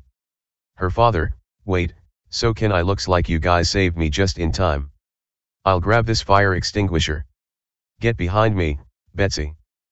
And indeed, as they continued on through the floor, the fire was everywhere. Betsy's father did his work getting rid of it, as the rest of the team began moving the rubble away. As they moved through the next floor, Betsy spoke with her father. Betsy, Daddy, we saw a creepy man. Her father looked at her and stopped moving. Who? Was it the same person we saw when we came into Anderson Okamai? Betsy lowers her head. I can't remember. Seb asks Betsy's father, do you know what happened? Why were you and your daughter here in the first place? Betsy's father replies, when I woke up after the rumble, I couldn't remember a thing. Then it gradually came back to me. Everyone stopped as Betsy's father began taking, I brought Betsy here to do something market research for Anderson Okamai. I saw an ad on a money saver website offering free flights if we tried out a new product. They needed an adult and a child. We were taken into a horrible dark room and had to sit in some strange chair. I began to suspect something was up when a man in black jacket clamped these tags on our ankles. I told him I wanted out, but he just ignored me. He kept talking to someone called Urcher through his connector. Betsy was so scared. There was this piercing sound, an orange light and a huge rumble around me. Betsy's father lowers his head. After that, I can't remember anything until I woke up trapped underneath that girder. Betsy's father looks towards his daughter. I'll never forgive myself for putting Betsy through this. I just wanted to take my family on vacation. Tammy asks, was anyone wearing a hazmat suit? Betsy's father, I didn't see a hazmat suit anywhere. DOM suddenly speaks out, you'll all be glad to know we're close to the hoist. We'll be home soon. As they began moving, suddenly Tammy speaks out, oh no. I've lost my. Seb finishes her words as he looks at her, sign China Cat. Tammy looks at him, it must have fallen out of my pocket when we were running from Urcher. As they searched a bit through the current floor, Seb at last finds the cat. Seb, Tammy. Over here. As she comes towards him to get her cat, Seb asks, do you think the shake is related to whatever Betsy and her dad were testing? Tammy replies, it must be. Betsy's dad said that he felt a rumble, that must have been the shake. And they both had memory loss, which was described on that H278 sketch as a side effect of exposure. Seb thinks for a bit, memory loss, like me. Tammy concerned, oh, Seb. I didn't mean that, I'm sure you weren't tested on. Seb replied, it would make sense though, wouldn't it? Don't mention that Urcher pointed at me when we ran from him. He might want to keep me quiet. Or to test on me again. Tammy asks, wait a minute, do you have an ankle tag? Seb answers, no, and McRoll did say I was an intern, perhaps I'm not a test subject after all. Seb raises his head towards Tammy, thanks, Tammy. Tammy wondering, I wonder what happened to McRoll, and Lydia. Seb sarcastically replies, maybe they're together. You know, I bet they'd make a good match. Tammy comments, oh. She's too nice for McRoll, anyway, didn't you notice Lydia staring at you? Seb, no, I was probably too busy looking at why. Seb instantly blushes and pauses, well, looking somewhere else. Suddenly the team hears a familiar voice, ee-ee-ee-ee-ee-ah. Tammy, Sir Arthur. You're back. And it's waving. Tammy, he wants us to follow him. As Tammy went to welcome the monkey, Seb took a deep breath, then noticed a paper on the ground nearby. He takes it and cleans the dust and reads. Staff were thoroughly confused last month when 100 kilograms of animal feed was mistakenly delivered to the canteen. In completely unrelated news, we recommend avoiding the chili con carne until further notice. Vested interest. The company basketball team report with sadness that their entire collection of training vests have gone missing. These vests, in a variety of different colors, were used by the teams for practice purposes. Seb, they're worried about their vests and we're worried about getting outside of here alive. Different interests, I would say. As they move on following that monkey, they reach the door of the hoist room. DOM, the hoist is in the other side of that door, but it won't budge. Cough cough. Suddenly a voice comes out, DOM. Honey. I'm behind this door. I've got your medication. I was bringing it back to you, but I fell through some flooring. I promise I was coming back. DOM replies, don't you worry, my girl. I believe you. Lydia, so you won't tell anyone? DOM, your secret dies with me, which in these circumstances, might be sooner than I'd like. Lydia, thank you. Is the chimp with you? I saw it near the hoist hiding from some idiot in a weird suit. It climbed through the broken panel above the door when it heard Tammy's voice. Suddenly Tammy's voice comes out, ah, Sir Arthur. That's so sweet. Wait a minute. Lydia, can you throw the meds through the broken panel? Lydia, nice thinking, honey. If only you were as quick thinking as this when you were my secretary. Here you go, DOM. And she throws the medication to him. Lydia asks, how long will it take you to force the door? Seb, I'm not sure we'll be able to. It's completely jammed. Seb turns towards the team, we'll have to keep clearing the stairs. DOM, Lydia, my girl. Today is the day you learn how to use that hoist. Take yourself and the chimp and get out of this building. Lydia concerned, but the hoist was going to take you all, DOM. I can't leave you behind. Besides, the robot still has my tablet device. DOM replies, you can, and you're going to. We will see you on the other side. Seb looks towards DOM, what? DOM clarifies his word, on the other wise of these walls, we'll see her outside. Seb taking a breathe, right. Perhaps we should avoid ominous phrases while we're trapped in here. Tammy, by Sir Arthur, we'll miss you. Lydia asks, what about missing me? Sir Arthur comments, oh. As Lydia and Sir Arthur begin using the hoist, the rest of the team goes back to the old friend the stairs. As they enter the new floor, Seb asks, DOM, what's the secret you have over Lydia? Is she involved in H278? DOM answers, my boy, not everything is about H278. When Lydia was helping me down the stairs I happened to mention that I used to work at her college. I have to admit I wasn't anticipating her reaction. DOM turns towards Seb and Tammy, she panicked, and blurted out that she never meant to change her qualifications on her resume, but wouldn't have been hired by Anderson Okamai without highest honors. Now Lydia isn't the kind of person to realize when she's made a mistake. I tried to explain that I had no idea about her resume and that I wasn't extorting her, but she wouldn't listen. DOM looks towards the ground, because when I collapsed she was convinced that I was trying to blackmail her into fetching my meds. Perhaps I shouldn't have told you, but she doesn't deserve anyone thinking she's part of this nasty H278 operation. DOM looks at Tammy, Lydia's worked hard for what she's got and I respect that. Tammy, I can't believe Lydia lied on her resume. I always thought she was so much smarter than me. Seb tries to comfort her, I suppose everyone has their secrets. And you are smart, Tammy. We couldn't have got this far without you. Tammy flattered, thanks. Actually, I am really good at math. I could have been a mathematician if I wasn't a secretary. Ask me any multiplication and I'll get the answer. Go on anything at all. Seb excited, alright, how about 19 multiplied by 48, divided by 12, then multiplied by 51? Tammy replies, that's a hard one. Okay, wait a minute. I'll get it in a second. As they continue on, Tammy needed a piece of paper to help her solving that problem Seb gave her. As she was searching the ground, suddenly her eyes happen to catch a piece of paper on the floor. She takes it, cleans the dust and reads it. Meanwhile, we are pleased to announce that sales of our new range of Peeping Tom drones have increased by 43% in the past quarter. International Council for Ethics Summit. Sadly, due to budgetary restraints, no company representative is able to travel to the ICES this year.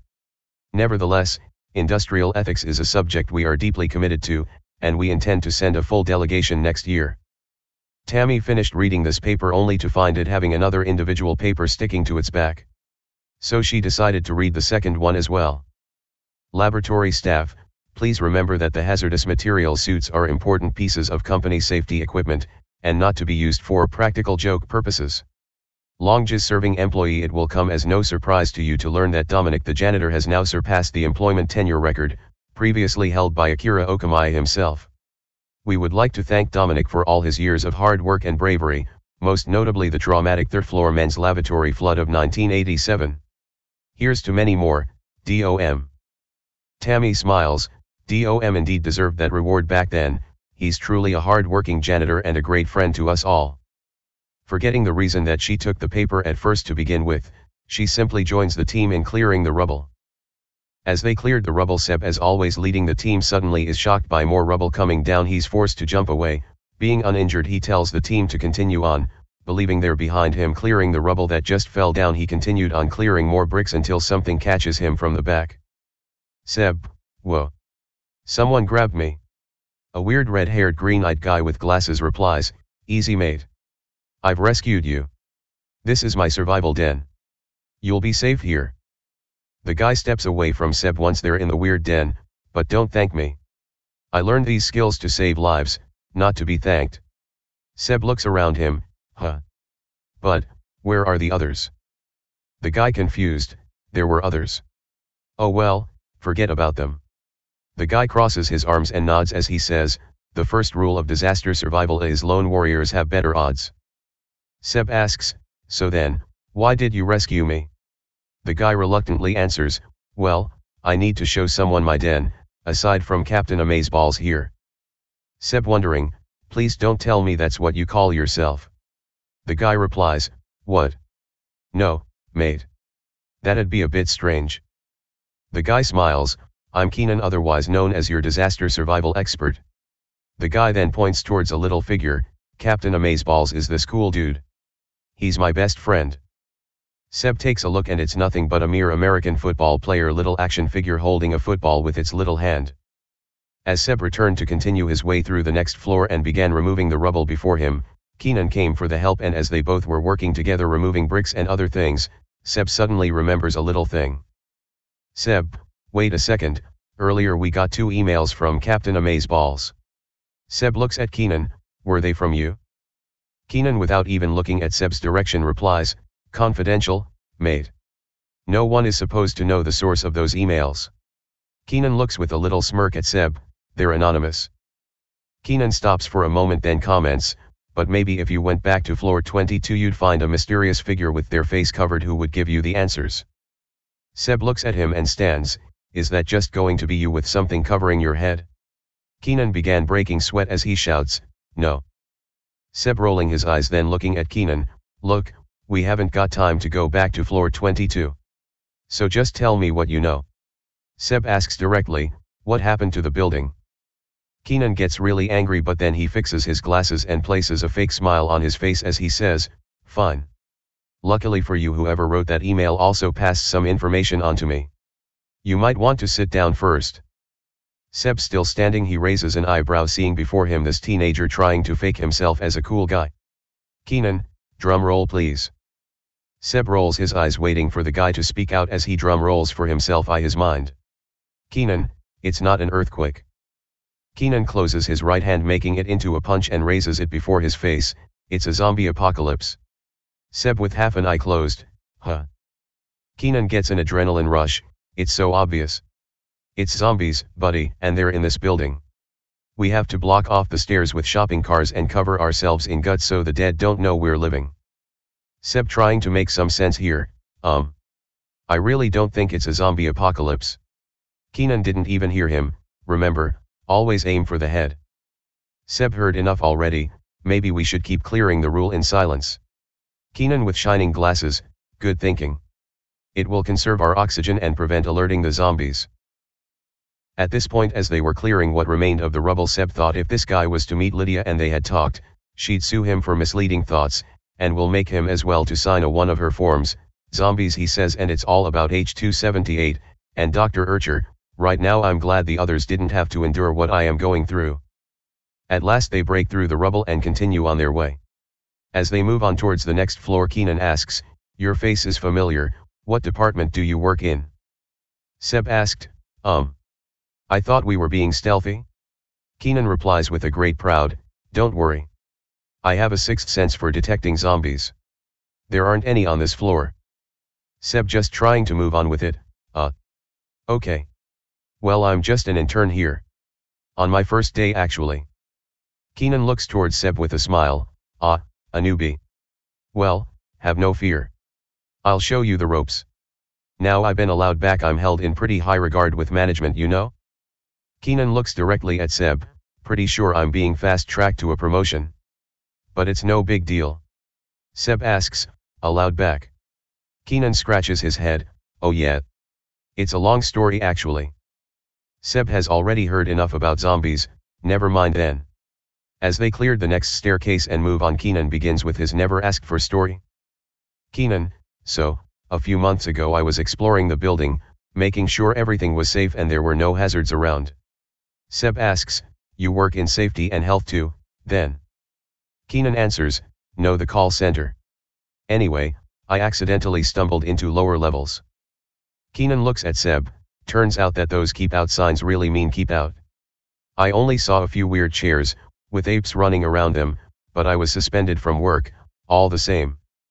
Keenan look at the ceiling as he's removing the rubble with Seb, they even sent people around my house to question me. My mom wasn't very happy. They didn't take their shoes off and ruined the carpet. Seb asks, why did they do that? Keenan shrugs as he answers, dunno. I guess they were worried their feet would get cold. Seb looks at Keenan for a moment and says, no. I meant why did they come around to question you? Keenan at last figuring it out, oh. I think Anderson Okamai thought I was sent from a rival company to spy on them. It was really some big misunderstanding, and as soon as they realized their mistake, they reinstated me. Keenan stands up with crossed arms, I'll always remember their apology. After extensive questioning, we can say you are not the type of person who could spy on us. Keenan with a grin on his face, they must be really scared to lose me as an employee. Seb wondering, it's strange that they would be so bothered about what you saw though. What are they hiding down there? Keenan as he returns to remove the rubble, don't worry about that. You should be concentrating on avoiding the zombies. Before he even continued removing the rubble, Seb said to himself, this kid indeed thinks he's too important to this company, I'd hate to tell him it's really the opposite. And he continues on removing the rubble towards the next floor. Keenan suddenly asks as they enter the next floor, are you sure you were here with other people? We haven't seen anyone for ages. In a crisis, some people can't cope with the stress and start to hallucinate. I'm fully prepared for any situation, so it's not an issue for me. But you? Keenan puts his hand over his head, typical. Me and Captain Amazeballs get landed with the weirdo and his imaginary friends. Seb says again to himself, says the guy who believes in zombies. As they continue on going through the floor to the next one, removing more bricks, deactivating some more battery cells, Keenan suddenly speaks out, I really think we should give up on finding your friends, they're probably zombies by now anyway, the safest thing is to head back to my den.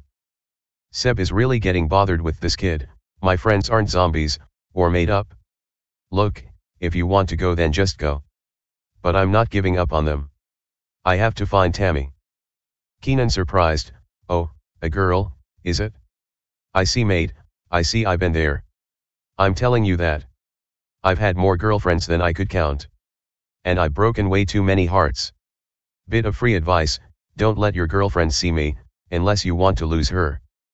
Seb, I think there's more chance of her falling for Captain Amazeballs. Keenan ignores what Seb says as he removes the rubble and checks for his zombies problem. As Seb looks towards him knowing there's no point in talking to a guy like him, he suddenly finds a little paper, so he takes it and reads for a change. The company is encouraging staff meme bears to print only materials that are absolutely necessary. Where possible, don't use paper. Obviously this does not apply to this newsletter, or toilet facilities. Life skills. Keenan Doyle's life skills class will meet on floor 10 at Friday lunchtime. This week Keenan will cover desk tidiness, bear taming and how to avoid a sniper. Keenan stresses that despite a low turnout last week, it is best to arrive early or risk disappointment. Seb looks at Keenan, and thinks, he really gave survival skills to the other employees. Seb goes back to helping Keenan remove the rubble, and as they pass through it to the next floor, Seb concerned, we've got to move faster. I can't let Dr. Urcher find the others. Keenan wonder, calm down buddy. Who's Dr. Urcher? Seb answers, some guy in a hazmat suit. He seems to be the one responsible for whatever they're doing in the tower levels. Seb looks at Keenan, he's chasing me. I don't know why. He might want to test on me, or hurt me. Keenan, seeing Seb worried, thinks it's time for him to play cool. Well, why didn't you say something earlier? Don't worry, mate, anyone who messes with you, messes with me too. Seb looks at him, I'm sure he'll be terrified to hear that. Keenan looks at the rubble before them both, unless he's a zombie, of course. In which case, you're on your own. As they finish removing more bricks and rubble, they make it to the next floor, at which Seb speaks out, look, I feel like we've got off on the wrong foot. Keenan asks, have we? Seb answers, I'm sorry if I was dismissive about your zombie idea, I'm just worried about my friends. Today has been a strange day. And finding out I'm interning at a company who tricks people into becoming test subjects has been the last straw. Keenan grins, whoa, that's intense, mate. What company is that? Seb, without even looking towards Keenan, he simply answers, this one obviously. Keenan loses his calm, what? That's a bit far-fetched, don't you think? Trust me, rescue some crazy conspiracy theorist. Seb looks at him, well, whether it's true or not, I appreciate you having my back with Urcher. Keenan, fixing his glasses with proud, don't mention it. I've got more survival skills than a mountain lion. I'm staying with you through thick and thin. As they enter the next floor, the dust is everywhere, and problems begin with harder breathing.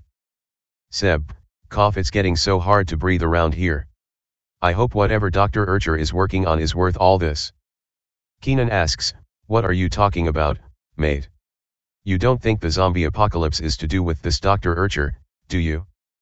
Seb answers, I think whatever has happened to this building is to do with him, yeah. He's so desperate to finish this H-278 project that he's willing to put likes at risk. In a way, I understand it. Wanting to build something that will change the world, or the way we live. Seb looks at the ground and thinks, but this can't be the right way to go about it. Innocent people, Betsy, her dad, even Sir Arthur, have been tricked. Now might not survive. And it all Urcher's fault. Keenan looks totally confused, you've lost me, but this Dr. Urcher sounds like a right slime ball. He'll be sorry once I've got my hands on him. As they are about to finish clearing the staircase of more rubble, bricks, steel plates and other types of obstacles, Seb suddenly finds a torn paper on the nearby desk. Being sick worried about his friends from Dr. Urcher, he thinks it's a nice way to remove some of his worries by reading it. Please make sure you keep your access card with you at all times, as this ensures you have access to the departments relevant to your responsibilities. In the light of some recent security breaches, all departmental doors locks will be activated 24/7. Lonely Heart's good-looking male seeks attractive lady friend for romance, preferably before the world ends. Must have passing resemblance to Princess Leia. Replies to Keenan Doyle. Upon reading this note, Seb thought to himself, he's so desperate that he actually seeked a girlfriend and the news. As the move on towards the next floor, a very shocking surprise came out. Seb, on no, that's him. That's Urcher. I can see him through the glass door. He's the one who wants to hurt me. Keenan looks towards the glass door ahead of them both, and sees him, what? He's real. Seb, having some hope in the kid, you need to use those survival skills to get us out of here. Keenan, breaking sweat, yeah. Of course, although, then, again, the first rule of zombie survival is every man for himself. Seb looked at him with widely opened eyes, as Keenan backs away and says, if you slow him down, I can escape. Keenan sprints away with an incredible speed, see ya. Seb, wait. Keenan, come back. Seb reconsiders his situation, actually, forget it, I'm better off without him, although Captain Amazeballs might have been some use. As Seb began running away from Dr. Urcher, removing more rubble with his best speed, running away from him towards the next floor, once he reached the floor at last he catches a breath, then takes a look. Seb, Tammy. Tammy, it's me. Through here. Tammy looks through the hole in the wall nearby, Seb. Thank goodness. Where did you go? Seb, some guy pulled me away from the group. Wanted to show someone his den. But we ran into Dr. Urcher, and he bolted. Think his name was Keenan? DOM asks, Keenan. Did he have a toy with him? Seb, yeah, Captain Amazeballs. DOM, ah, I know the lad. We had a power cut once and he tried to hit me with a laptop. Said he thought I was a zombie. I assume those emails Lydia received earlier were from him. Seb, yeah, and he certainly didn't know the answers. He'll be okay though. He ran down the stairs when we saw Archer. He'll probably beat us to the exit. Seb regrouping with his friends, perhaps he does have some survival skills after all. Tammy with a smile, well. I'm glad you're back, Seb. And before they even leave the very floor they just met at again, Tammy notices something, Betsy, where's your teddy gone? Betsy, oh no. And the search begins to get her teddy. As they search on, Tammy finds out a piece of paper. She takes it, cleans the dust and begins reading. Recommend you remove all images of the dwarf unit. This matter is resolved. In addition, we do not consider cat memes, bot love pictures or conspiracy theory websites to be appropriate workplace materials. Talent competition once again, entrants will try to impress the judges. Last year winners the Metal Mickeys will sadly be unable to reprise their show Stealing Robot Dance, due to a rule which mandates that all entrants must be human. Tammy, so for real they were bots and not humans. No wonder they danced really well previously. As they at last find the teddy, and continue on passing through the next two easily passed floors since there wasn't much rubble to be removed, they reach the next floor. Seb, some of these floors are familiar. Seb recognizing what he just said, hey, I think parts of my memory are coming back. Tammy smiles, that's brilliant, Seb. Betsy comments, mine too, Daddy. I remember the nasty man who put us in the chairs. And I saw him earlier. Seb asks, are you talking about Archer? The scary person we ran away from? Betsy's father interferes, look, we can sort all of this out later. Betsy is scared enough without all your questions. DOM speaks out, don't fear, we're nearly at the ground floor. Then we can get to the bottom of this. Everyone looks at him with a weird look. DOM, if you'll excuse the pun.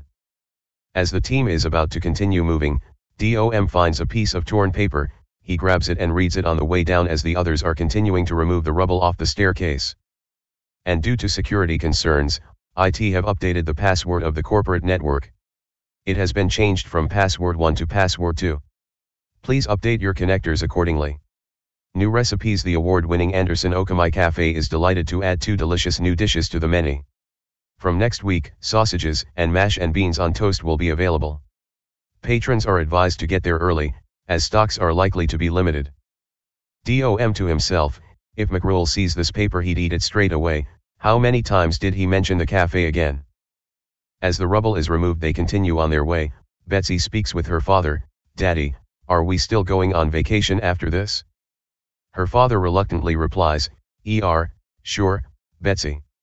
We'll find a way. Betsy asks, and it will be hot and sunny. With lots and lots of sand?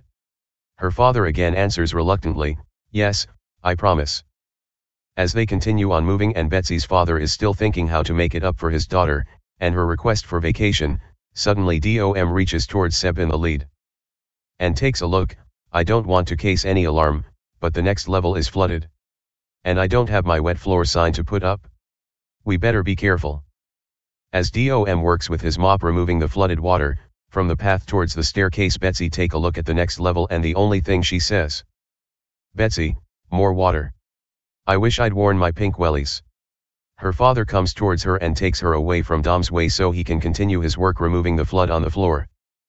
As they wait Seb leans towards the wall for DOM to finish his work, and notices a paper nearby him, he takes it and begins reading. In what sounds like a distressing incident, a pair of green Y-fronts were found in the call center after the office party last week. Please claim from lost and found. Win a sun vacation. How would you like to win an exotic holiday break for 2 in the sun? The research department is looking for volunteers to answer a few simple marketing questions about their latest range of products. All candidates, young or old, are welcome, and the winners will be announced at the end of the month. After reading it, Seb instantly figures out this is the very ad Betsy and her father both came for. Upon finishing his work, DOM tells the others to continue on moving towards the next floor, and so they do. Seb, I can see the exit. It's only one floor away. Tammy comments, "Oh Seb. I've never been so happy to see the exit before. DOM, you evidently have never had to clean the restrooms after the office Christmas party, my girl." Seb, I just keep thinking about H278, it's a shame we never figured out what it all meant. Tammy comments, "Is it? I'd be happy if I never heard that word again. Now let's reach that exit." As they run through the floor removing the rubble faster than ever before. When they entered the next floor, Seb looks around the new floor. "We've made it, everyone. The exit just over there. It looks familiar. Wait, I think I'm starting to remember this place." Suddenly the silence of the building is broken with a huge unexpected scream from Tammy. "Ah! Seb, Tammy. Are you hurt?" Tammy, No, I'm fine. But the exit's blocked." Tammy drops on her knees. "All this, for nothing. DOM, cough cough, aren't you forgetting something, my girl? I have a keycard for lower levels. There is almost certainly another exit down there." Seb approaches Tammy and helps her stand up, as she comments, "Oh Seb, I don't think I can clear any more floors. I give up." DOM stands staring at the blocked exit. "My girl, the challenge you face, it isn't bricks or mortar. It isn't exhaustion or aching muscles." DOM begins a cheering up speech. "It's not knowing. But now is the time to forget that. Forget what you've left behind and forget what's waiting for you outside. All that matters is here and now, and how we're going to get to the exit. And let me tell you how we're going to get there." At this very moment the guys began moving away slowly towards the door to the lower floors, leaving DOM's speech to himself to continue it alone, as he's still staring at the blocked exit. "DOM, we are going to clear the rubble. We cleared the rubble when we were chased by strangers. We cleared the rubble while we were fighting for every breath. We even cleared the rubble when the chimp defecated himself in fear. And we can keep clearing the rubble now. And maybe, just maybe, we'll find the knowledge we're looking for in the midst of very rubble we're trying to clear." Before he even continues on, Betsy goes to him. Mister, are you coming? Everyone's gone through that door." DOM fixes his glasses. "So they have, my girl. So they have." Once he finished talking to her with a big smile, he followed Betsy to the lower floors, knowing he did his job, convincing everyone to continue on the progress. As they progress on, DOM began using his keycard, and the team began progressing through the lower levels of the tower. "Seb, be careful, you can't see a thing down here." Tammy nearby him, "It's so dark, wait a minute, isn't that McRule?" And they see him sitting nearby a weird-looking chair which is emitting some very little light. Betsy's father suddenly screams, "You!" McRule looks toward him. "Have we met?" Betsy's father rushes towards him and holds him from his shoulders. "You're the man in the black jacket who put Betsy and me in those seats. You're the one who wouldn't let us leave." He raises McRule in the air. "You did this." McRule calmly, "Ah, yes, nice to see you and your brat again." Seb shocked, "Is that true?" Tammy worried, "Are you Urcher?" McRule replies calmly, "No, genius, I'm McRule, like I told you. Yet come to think about it, yes, I was down here when the rumble happened, and yes, perhaps I forgot to let you and that squealing brat out when you asked." McRule looks directly at Betsy's father, which is still holding him up. "However, I am quite busy, so do you mind letting me get back to work?" Seb replies seriously, "No chance. You're going to sit down and tell us what's going on." McRule calmly replies, "Very well, just let me sit down." Betsy's father releases him. McRule sits in H278 chair. "Here. And all the falling debris given me a bad back, and these H278 seats are so comfortable." McRule looks at everyone and speaks out, "Where to begin?" "Well, me, Urcher, and the rest of H278 team are scientific researchers, working on a new transportation device for which we need human test subjects. Unfortunately, there are still few kinks in the system we need to iron out." Betsy's father snaps out, "What did you do to my daughter and me?" McRule replies calmly, "Calm down, I'll tell you everything. But first, wouldn't you like to open the exit?" McRule points to a door. "It's right here, then we can talk outside in safety." McRule looks at Tammy. "Tammy, be a dear and push that red button there, would you? It'll open the door." As Tammy goes to push the button, Seb notices something. Wait, that seat, it looks familiar, the H278 prototype.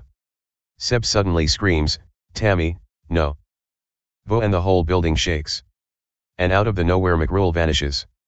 And suddenly Betsy's father, he's disappeared. And sure enough, the seat there remained alone, a formal luxury seat in a big blue capsule with Anderson Okamai crest on it, and the user interface panel. DOM, cough cough, well, I wasn't expecting that. Tammy embarrassed, I'm sorry. I thought the button would open the exit. DOM, it's not your fault, my girl. No one could have guessed that the chair would vaporize that obnoxious fellow. As they move on towards the exit, the robot speaks out, final document decrypted. Seb again takes a look. 2. Meme Bears of H278 Project. From Dr. Urcher, Senior Searcher. Subject. Continuation of H278. You are all aware by now of the tragic disappearance of Homo sapien test subject #01.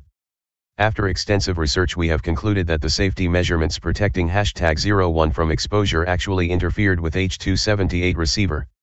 In short, although the transmitter was able to break down the data, there was nowhere for it to go. Until we have solved this situation, no further human testing of H278 will occur. Thank you for understanding and ongoing discretion. You are all aware by now of the tragic disappearance of Homo sapien test subject #01.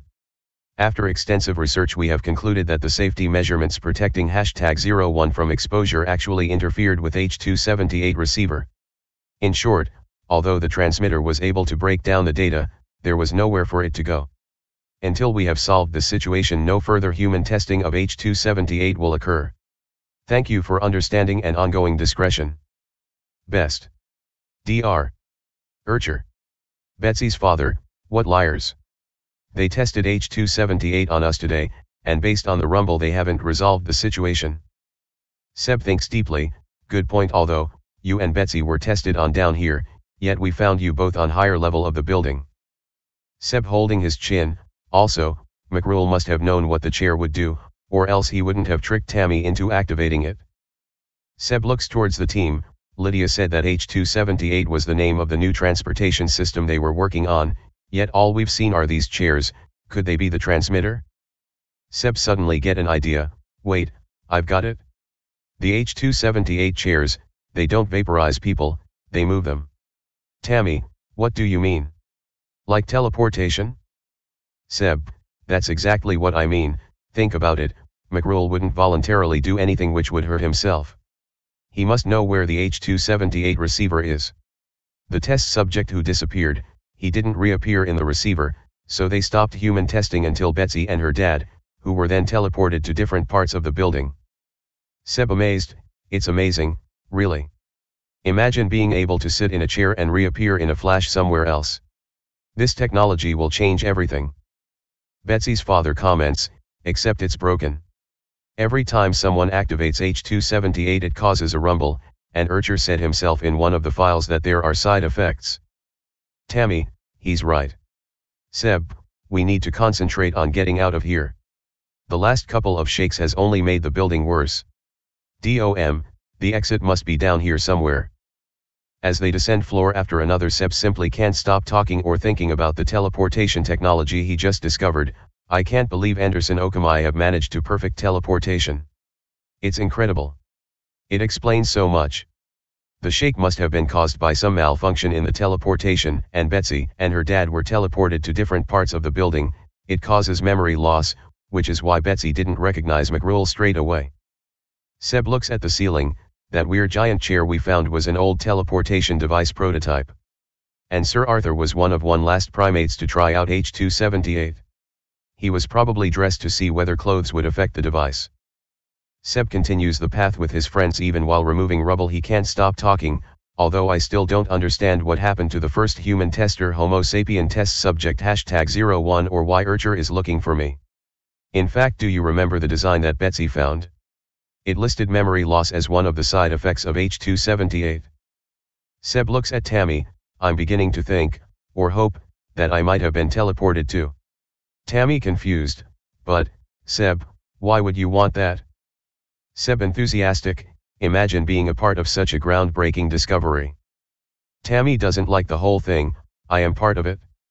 I accidentally pressed on the button to activate Macruel's H278 device and caused another rumble. I've endangered anyone left in here. I feel so guilty about it. Seb, you don't want that. As they reach the 5 underground floor, they continue walking through it until they recognize something. Tammy, this must be Macruel's desk. Tammy takes a look around. There are all these H278 files. Seb takes a look as well. Do they explain how it all works? This technology will change the world, when we get out. DOM look towards Seb. If we get out, my boy. DOM takes a look at the floor. We must find the exit before another tremor blocks it. As they move on, the floors looks almost endless. Tammy, how many lower levels are there? Bot, where's the secret exit? The robot replies, clearance denied. Information only accessible by Dr. Urcher. Tammy, yeah, I know. Tammy looks towards Seb. Seb, are you okay? You're a bit quiet. Seb looks towards her. I'm fine. I'm just trying to figure out how H278 works. I can only assume it's through electromagnetic waves. They break down the body's data and then send it to the receiver, which reforms it in a separated location. Mind-boggling. Tammy worried, I don't like it. Seb, if your body breaks down and is put together somewhere else, what happens to your personality? Your soul? It gives me the shivers just thinking about it. As they move on, Tammy wonders if Sir Arthur is all right, and if it's well fed. Suddenly she checks her dress's pocket. Tammy, oh, Seb. Seb, what is it? Are you okay? Tammy, well, I'm fine. But you know how I keep losing my china cat? She says that as she places her both pointer fingers against each other's, embarrassed. Seb, have you lost it again? Tammy with her both arms behind her back, yeah. As they search, they find the cat not very far away. It was on a piece of rubble. Looks like the rubble somehow reached into Tammy's pocket somehow. Seb, great, the cat is safe again. Let's keep going.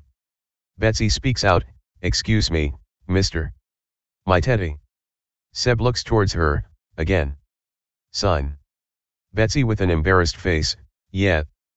As they search a little bit, they find out it was left nearby some nearby rubble. Looks like Betsy forgot it when she was helping out clearing the rubble. Seb, so, now both cat and the teddy are secure. Are we ready to get going? Before he even steps one step, DOM, hold on, Seb. We can't go wading through that water over there. Seb looks at the floor, oh, mop time? DOM holding his mop, yeah, it's mop time. And he begins clearing the floor from all the water. At the moment DOM is done, Seb speaks out, right, water cleared and no prized possessions missing. It looks like we're ready to go. The robot suddenly speaks out, sir, if you don't mind. Seb looks at it, groan. The robot. I'd like to run a quick diagnostic test on my logic circuits. Seb, is this really the best time for that? The robot, affirmative. After waiting for the robot to finish its check, Seb reluctantly asks, okay, who's next? No responses. Seb, no one? Everyone shakes their heads. Seb, wow. Let's go. Because of the wasted time, they had to rush through 4 floors one after another. Until they reached a new floor. As she is walking, Tammy, ouch. I just trod on something sharp, a broken picture frame. Seb takes a look, it's Macruel. Trust him to have a selfie. Tammy looks towards one of the windows nearby, wait, I think I just saw someone's shadow through that window. Betsy sees him, Daddy. There's that creepy man. Tammy, gasp, it's Urcher. And indeed there was Urcher in his hazardous materials suit. Tammy, we're trapped. The hazmat suit is approaching through the window. Seb, you all go that way. I'll try to lead him in the other direction. Everyone are rushing away, except for Tammy. No, Seb, you can't. Seb, go. And the chase begins, the team from a direction and Seb with hazmat behind him from the other direction. Seb, this guy doesn't give up. But why is he so desperate to find me? And again Seb begins running away from hazmat, removing any quick to remove rubble from his way, until he reaches a floor. Seb, there's an office over there. I'll barricade myself in it until the others have had time to get away.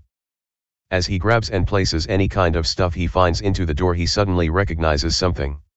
Seb, whoa, this office, it looks familiar. Seb looks at the desk. What's this? A picture frame that looks just like the one Tammy stepped over. Seb looks at it, a copy of the picture Tammy stepped on, but that's... Seb shocked, that's me with McRoll. No, that can't mean. The Hosmet suddenly appears out of the nowhere. Urcher. Seb, how did you get here? Take whatever you want, just don't hurt the others. Hosmet, I don't want to hurt the others, I want to hurt you. Seb backing away. Why? What have I done? Hosmet, everything. All of this. It's all because of you, Dr. Urcher. Seb shocked to the bone. No. I can't be Urcher. I can't. I'm just an intern, leave me alone. I've got to get away from you. As Seb tries his hardest to stay away from Hosmet guy removing anything in his way, as Hosmet is approaching him slowly, he speaks out all his heart to Seb. Hosmet, I'll always be chasing you, Urcher. You know who you are. You and that other one tested on me. You said I wouldn't feel a thing. You lied. I woke in the desert. Hungry, thirsty, alone. With only this ankle tag to show for it. Homo sapien test subject #01. I guess that's all I am to you. Seb still backing away. The desert. I don't understand. Wait, something is coming back to me. Seb holding his both hands between him and Hosmet guy. The memo about the test subject disappearance, did I write it? Seb looks at him. No, this has nothing to do with me. Hosmet speaks out. Lair. You told me the suit would protect me, but there was a chance it would interfere with the receiver. You knew that could happen. Out in the desert there was a chimpanzee in a vest, another test subject of yours. So this isn't the first time something had ended up here. For 3 days I've wandered around, trying to catch the blasted animal for food. Until today, when I suddenly found myself back in the building. Seb, today. Perhaps that was the same time as the shake, when H-278 was reactivated. Your suit itself could have acted as a transmitter and teleported you back here, but, I don't understand how I know that. Seb holds his head. I don't want to remember, please make it stop. Seb shouts in Hosmet's face, I am not Urcher. Hosmet, I'm going to make you pay. Seb, please, I never meant to hurt you, I only wanted to help mankind. At last Seb stops backing up and Hosmet guy removes his helmet to reveal from beneath it an old man with white hair and white big mustache with glasses. You can't run away from me, Urcher. Seb sits down on his knees. Everything is starting to make sense. I wish I didn't. I wish there was another explanation, but I remember now, the chair. I created that. This technology, it was going to be the pinnacle of my career. I was going to be a hero. I'm so sorry for what we did to you. For had I did. If the rumble was to do with H-278, then I've endangered everything. This is all my fault. Seb looks at Hosmet, but, please, let me put it right. If I could just help my friends find the exit. Seb stands up, let me do that at least. Then you can report me, or even kill me if you need to. Hosmet, agreed. You show them out, but don't think you can get away from me, Urcher. As they both went to the direct the team went to, Tammy notices them. Tammy, Seb. You made it? And the moment she sees the unmasked Hosmet, what's he doing with you? Seb, I can't explain right now, but he's not going to hurt you. He's not Urcher. Seb turns towards the robot. Bot, where's the secret exit? The robot, the exit is located on floor -13, 2 levels below us. Tammy shocked, I thought Bot could only give Urcher that information. Tammy backs away. Seb, what's going on? DOM, I believe I can tell you, my girl. I should have realized earlier. DOM backs away slowly. That robot has never denied our friend Seb here any information. DOM looks directly towards Seb eye to eye. He is Dr. Urcher. Tammy back away even more towards her friends. No, that's not true. That's impossible. Tammy speaks out loud. Urcher is evil. He tested on Betsy. Seb, I'm so sorry. Tammy looking towards him with her tears breaking down. How could you? I trusted you. I liked you sobs. Seb, please, let me explain. I've only just remembered who I am. I don't know how I could have done those things, but meeting all of you has. Tammy shouts with all her voice, leave me alone. I never want to see you again. Betsy's father is almost losing his nerve himself, seconded. You better go before I do something I regret. After Hosmet Guy joins them, the whole team began moving on their own, leaving Seb, whom lowered his head to the floor, unable to know what to say or to do. Suddenly a new shake hits, forcing Tammy to scream, ah! Seb sees the ceiling breaking apart, watch out. A moment and the dust fall down on everyone. Seb is coughing harshly, Tammy. Where are you? The voice comes from beneath the rubble. Tammy, Seb. We're trapped. The ceiling collapsed on us. Seb, stay there. I'll get help. As Seb began wandering around in a hurry, suddenly he meets up with McRule. McRule, ah, Seb. I see you've decided to ditch those hangers on, nice call. Seb, how did you get here? McRule smiling, I think you know the answer to that, Dr. Urcher. Now it's only you and me, I have to ask, did you really lose your memory, or were you faking it so you could get close to Tammy? Seb, of course I lost my memory, you piece of dirt. McRule, makes sense, I suppose. You were teleported at the same time as the rest of them. I guess even the inventor isn't immune to the side effects of his creation. Seb asked, what are you talking about? McRule, you still don't remember the rumble? You were down here, trying out the H-278 pod for yourself. After that civilian went missing, you said you wouldn't ask another human to test something you weren't prepared to test yourself. McRule speaks in rage, of course, I couldn't allow time to be wasted while you rested with ethics. I arranged for the family to test it out on the level above. Clearly that turned out to be a mistake. McRule continues as he moves back and forth, I believe simultaneously activating dual transmitters in such close proximity caused a catastrophic collision of electromagnetic waves. That resulted in structural damage to the building as well as redirecting the data, the child and her father. Seb. I don't understand, why didn't you just tell me that earlier, when we were at top of the building? McRule, I couldn't risk the confidentiality of H-278, and that imbecile of a secretary never left your side. Seb speaks in rage, so you caused this, you couldn't wait me to check the technology was safe. You went behind my back. McRule replies in rage, what of it? When I deleted those files during stage 2 to hide the fact that the apes kept going missing, you were more than happy to believe it was due to a power surge. You didn't even ask me how it might have happened. So don't pretend you didn't know what I was doing. You were the one obsessed with proving this technology before our competitors did. You wanted the people to remember your name as the power of teleportation. McRule calms down a bit, ironic, really. Considering that now you can barely remember your own name. Anyway, Seb. Listen to me, now you have an opportunity to make it all worthwhile. McRule pulls out a memory card, I've been downloading our research onto this memory card and I've wiped all records linking us to the human testing. The exit is right here, leave with me, and we can finish this research and sell the technology for more wealth that we've ever imagined. McRule smiling, we'll be rich and civilization will never be the same again. Your name will live forever, Dr. Urcher. Seb. And what about my friends? McRule, leave them. They'll never accept what you've done. If you stay here and help them, all your work will have been for nothing. Assuming you even survive. McRule raises his hand to shake, what do you say, old friend?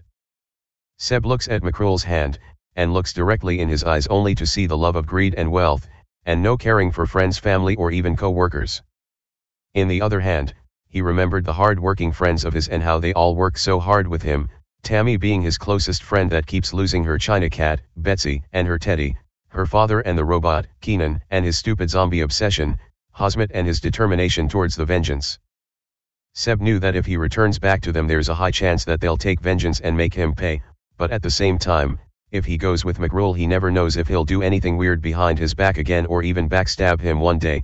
After all, a traitor once is always a traitor. Suddenly Seb remembered the name McRule keeps calling him with, Dr. Urcher, a name that chills Seb's bones each time it's mentioned, and a name that he hated so very much all this time, only to end up being called by that all his life. McRule suddenly breaks the silence. Dr. Urcher that I know would say, "You're right, every scientist must make sacrifices in name of innovation.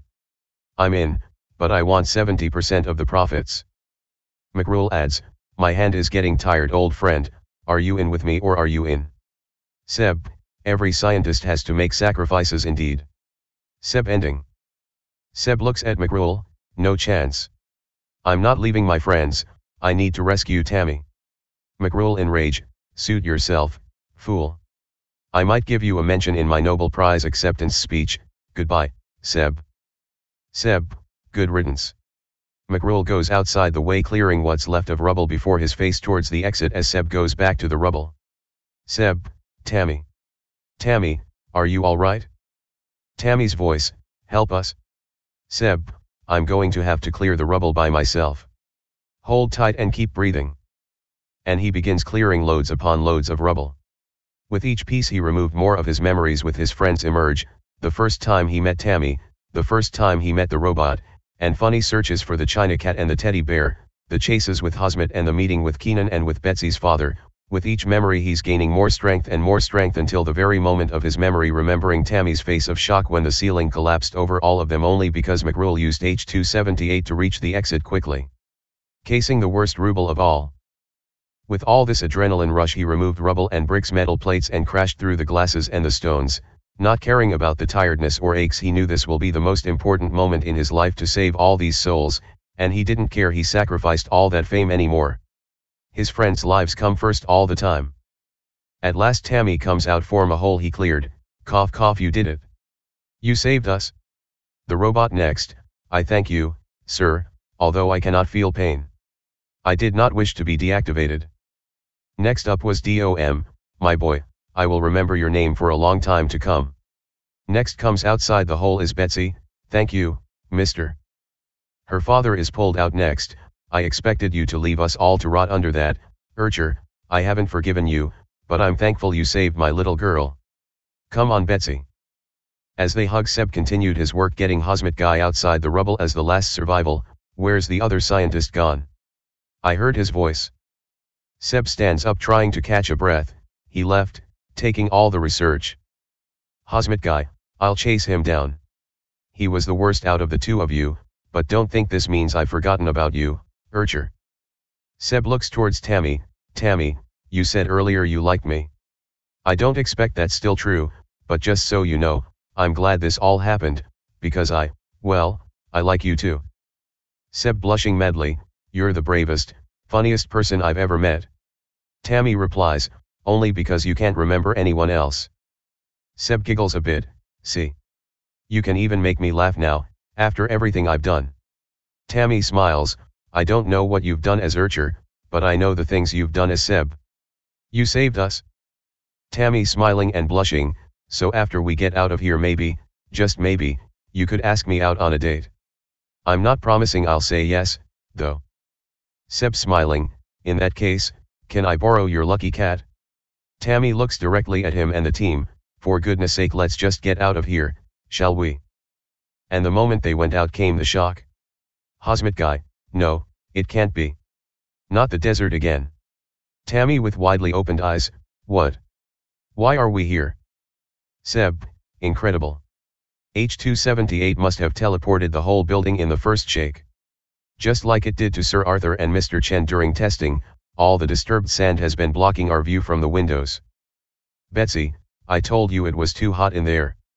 DOM, "Well, I wasn't expecting that." Tammy asks, "What are we going to do now?"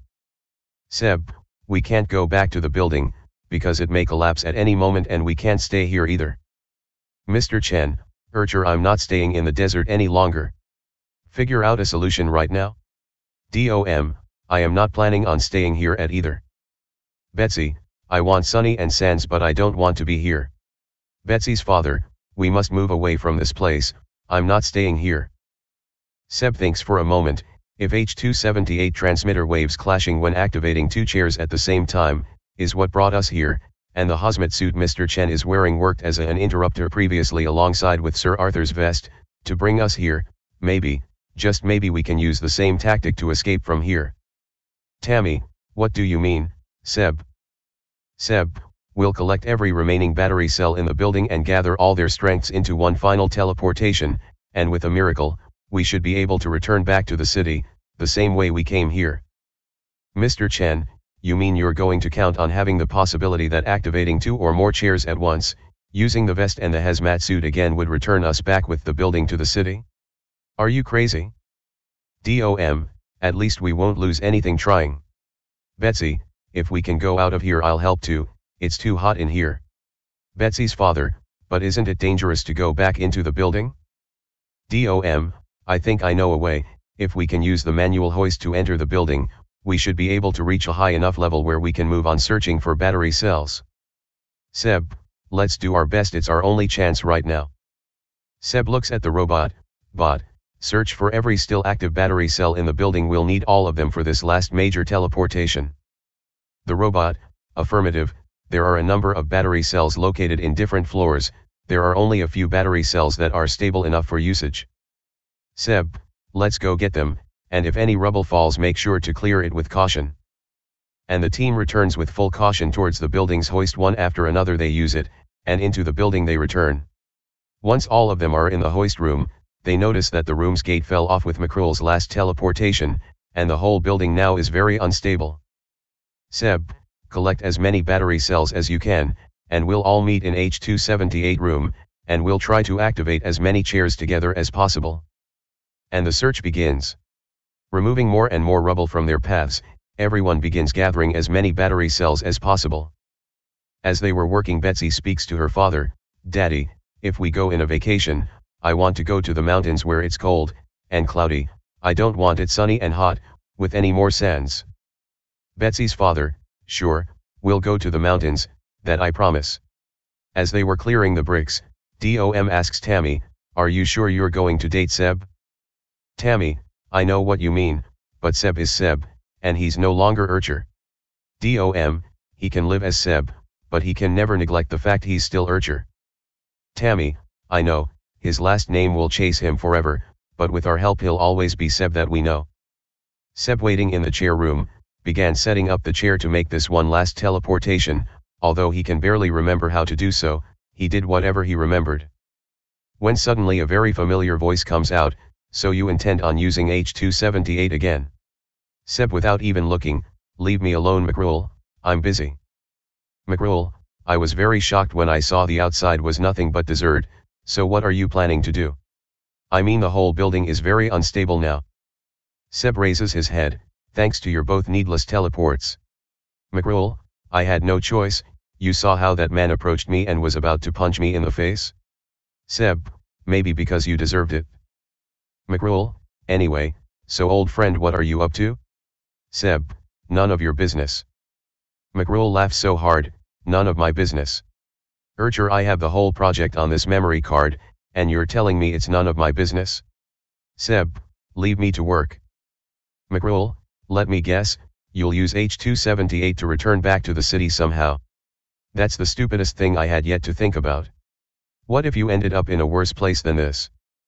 Seb, still not looking at him, if you're here to help then help, if you're here only to chat then leave me alone. McCruel, and how do I help out? Seb, go get some battery cells, they have to be stable and active. McCruel, fine. I'll help out, but only because I want to get out of here and I'm still going to continue working on this project alone. Seb, do whatever pleases you. Before he moves, McCruel comments, or maybe you should go and get the batteries while I program H278 on doing this big jump. Seb, not a chance. Seb looks at the robot right beside him. Bot, I need you to program H278 to do the next teleport. The robot, affirmative. Seb, walking towards McCruel, you and I both will go gather as many battery cells as possible. McCruel, okay. As they began removing more rubble, searching for the cells, McCruel speaks, you do know that my offer is still open to you, right? Seb, keep searching. McCruel, you know we can both use H278 together and teleport back to the city, leaving all the others behind, and we can both gain wealth. Before he even finished his words, Seb interrupts, no thanks, you can take all the project for yourself, I don't want any of it. I'm not doing something that will harm others. McRule didn't really like this reply. You really thought that they accepted you? Don't be fooled by them. They're only being friendly so they can teleport back, and once they're there they'll turn you in. Seb looked at him. I don't mind, I did too many mistakes in my past and I want to correct them, even if it costs me my life. McRule, you're still the same fool I knew. You think I'll tell you how to activate H278? You can barely remember your name, or where you worked. Seb, I don't need your help if it's built on hurting the others. McRule replies in rage, you're the one whom said scientists need to make sacrifices for the sake of science and now you're telling me you don't want to hurt others. Who are you trying to fool here? Give a break to your ethics dilemma. You can't have breakthroughs and believe nobody will abuse your creation at the same time. Seb, I'm not fooling anyone at all, I'm just trying to correct my wrongs and to help everyone to return back to the city and to their homes. McRule, then what will you do? If you're dropping the project, what will you do for a living in Anderson-Okamai? Seb, once we go back to the city I'll seek another job in another department. No more human testing, and if the company demanded I take responsibility with you for the teleportation technology, I shall help, but I don't want my name on it. McRule, you're a dreaming fool, more than I expected. Do you really believe that Anderson-Okamai will let you leave even with your memory lost? Did you even forget about the contracts we signed? And the years of development we went through? All this will be ruined only because you were charmed by that imbecile of a secretary. Seb removing more bricks, don't badmouth Tammy. At least she's helping out gathering what we need unlike what you're doing yourself. McRule, whatever, just know this, you can go out and do whatever you want, but know this very well, the project H278 is mine from now on and mine alone. Seb, suit yourself. After some searching both Seb and McRule find some cells, they return back to the project H278 chamber, and they regroup with everyone there. Upon seeing McRule, Tammy, what's he doing here? DOM, why is he here? Betsy's father, you came back. Mr. Chen, just wait till I get my hands on you. Seb stopped everyone at once, now is not the time to take vengeance. Everyone, we must focus on using H278 once more time, which will be the last. DOM, we got as many batteries as we found. Betsy, and we happened to meet a weird guy, he keeps talking about zombies. Seb, Keenan is still here? Mr. Chen, Urcher, we have to move on. This building will only handle one more shake and that's it. Seb, please call me Seb, I'm not Urcher any longer. Seb looks at the robot, but how much energy can we gather from all these battery cells, and is it enough to overclock H278 to the maximum? The robot, the battery cell's energy is very high and is getting unstable, the project will be overclocked only once, and after it overclocks it'll collapse for good. Seb, very well, now to do this, I'll go into the chair, and turn on the project H278, while McRule turns on another chair, and Bot turns on another one. We'll activate as many chairs as possible, and hope that with the hazmat interruption, and Sir Arthur's vest, the transmitting waves will fuse together, and teleport the building back to the city one last time. Tammy, Seb, do you know where Lydia is? Seb, I believe she's still in the building seeking the exit, since if she found the exit and saw the desert, she must have came back here somewhere. Seb, Bot initiate teleportation sequence. Robot, affirmative. The whole building began shaking, from the ground to the highest point in it. Seb, come on. Flash. Back at the city everyone is wondering where did that big skyscraper vanish to? It has been hours since we last saw it. Suddenly the whole ground shakes very aggressively, and out of the nowhere, appears the tower flying in the air. Only to land on the ground breaking every last remaining standing wall in it. People began calling the ambulance and the police and everything else. From the rubble and the breaking down skyscraper, weird shadows emerged, people began taking photographs and pictures, the media reached the location, and the news is on. Right now live from the location of the weird incident of Anderson-Okamai Company's office building disappearance incident, after many hours of the weird vanishing of the skyscraper it reappeared out of the nowhere, crashed into the ground, with a group of people leaving it on their feet. Right now the ambulance is giving the survivors first aid, and taking care of them. On another channel. Live on the location of the incident of the disappearance of Anderson-Okamai Company main office building, the great skyscraper returned with a big earthquake, and from it a group of people being identified as we speak. The police is checking about them as survivors of the mysterious incident. On yet another channel. We're here live with you form the very location of the incident of Anderson Okamai, the giant of transportation technology, and its main office building mysterious disappearance.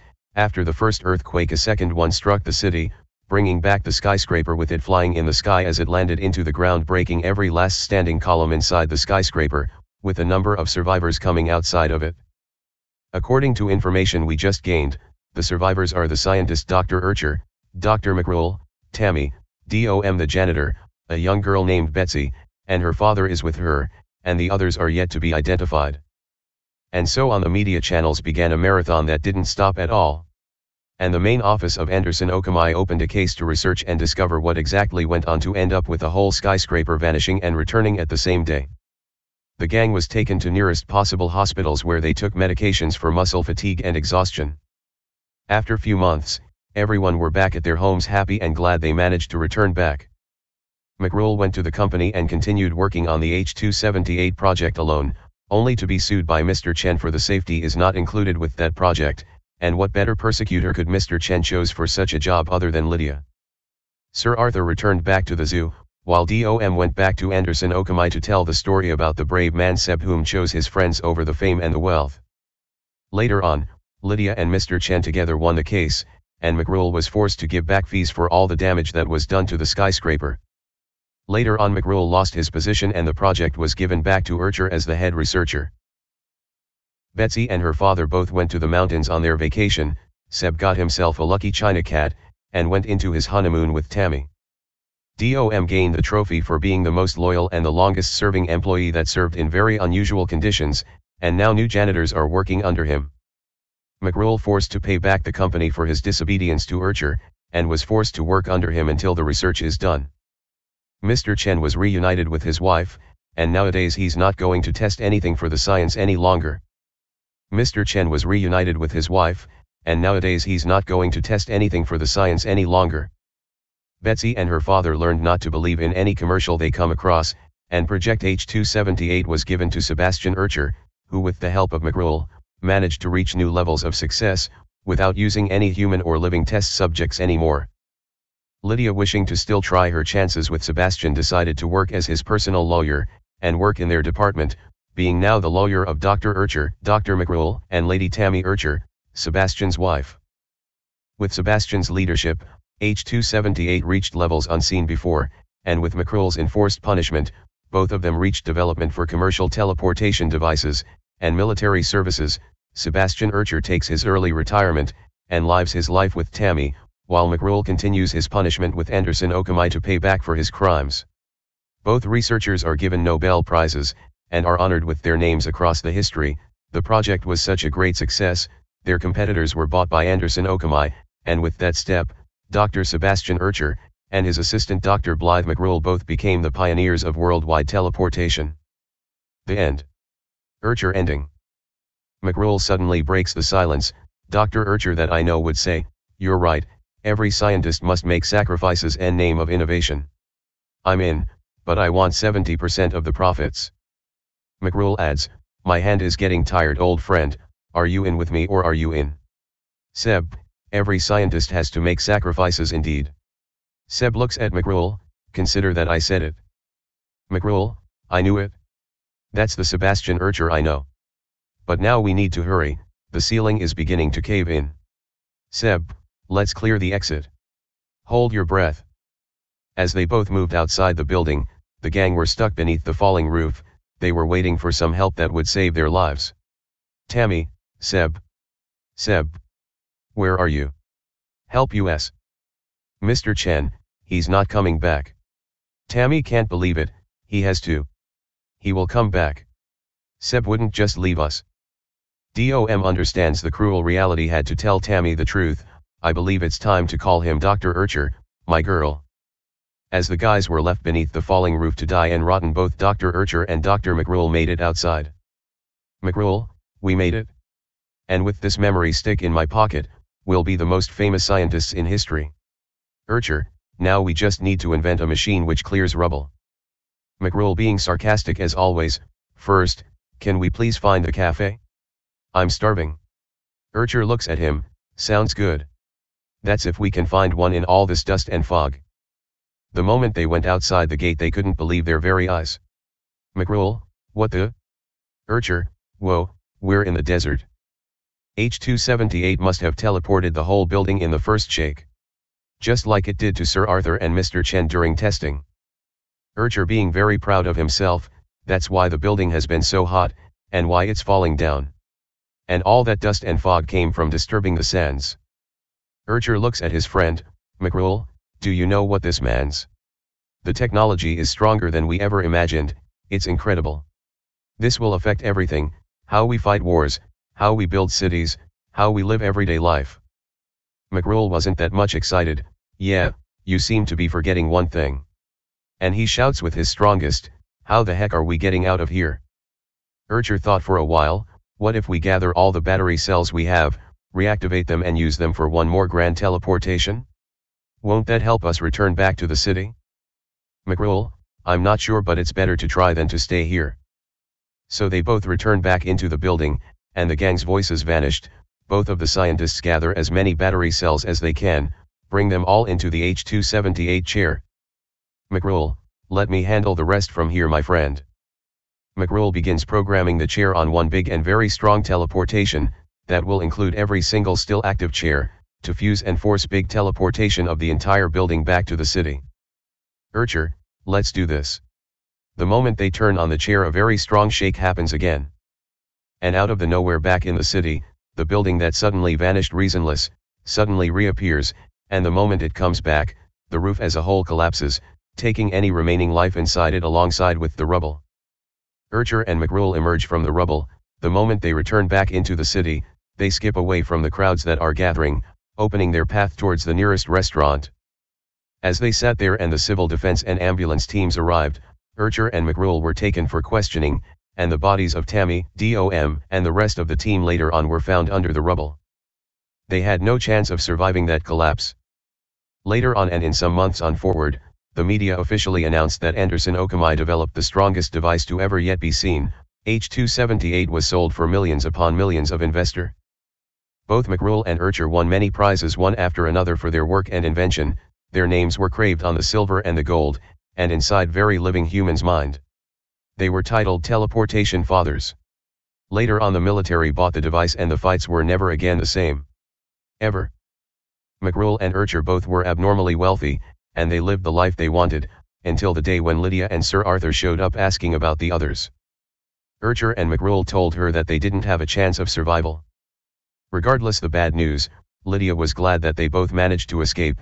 She informed them that upon their teleportation, she as well happened to return to the building that very moment.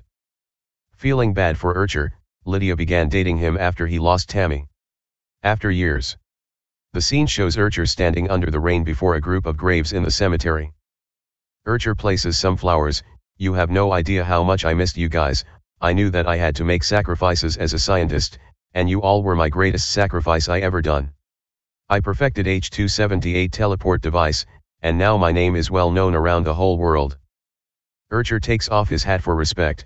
I'll never forget the shake, nor will I ever forget any of you guys either. Thanks for sacrificing for the greater good, your work won't ever be forgotten, as long as I and McRoll live on. Urcher brings up a little china cat. See Tammy? I told you I'll get my own lucky china cat. I believe I got all I needed in my life, so I'll be giving this china cat to you. Shall you ever forgive what I done, and rest in peace in the other world? As he places the little glass china cat on Tammy's grave, he puts on back his hat, and moves away.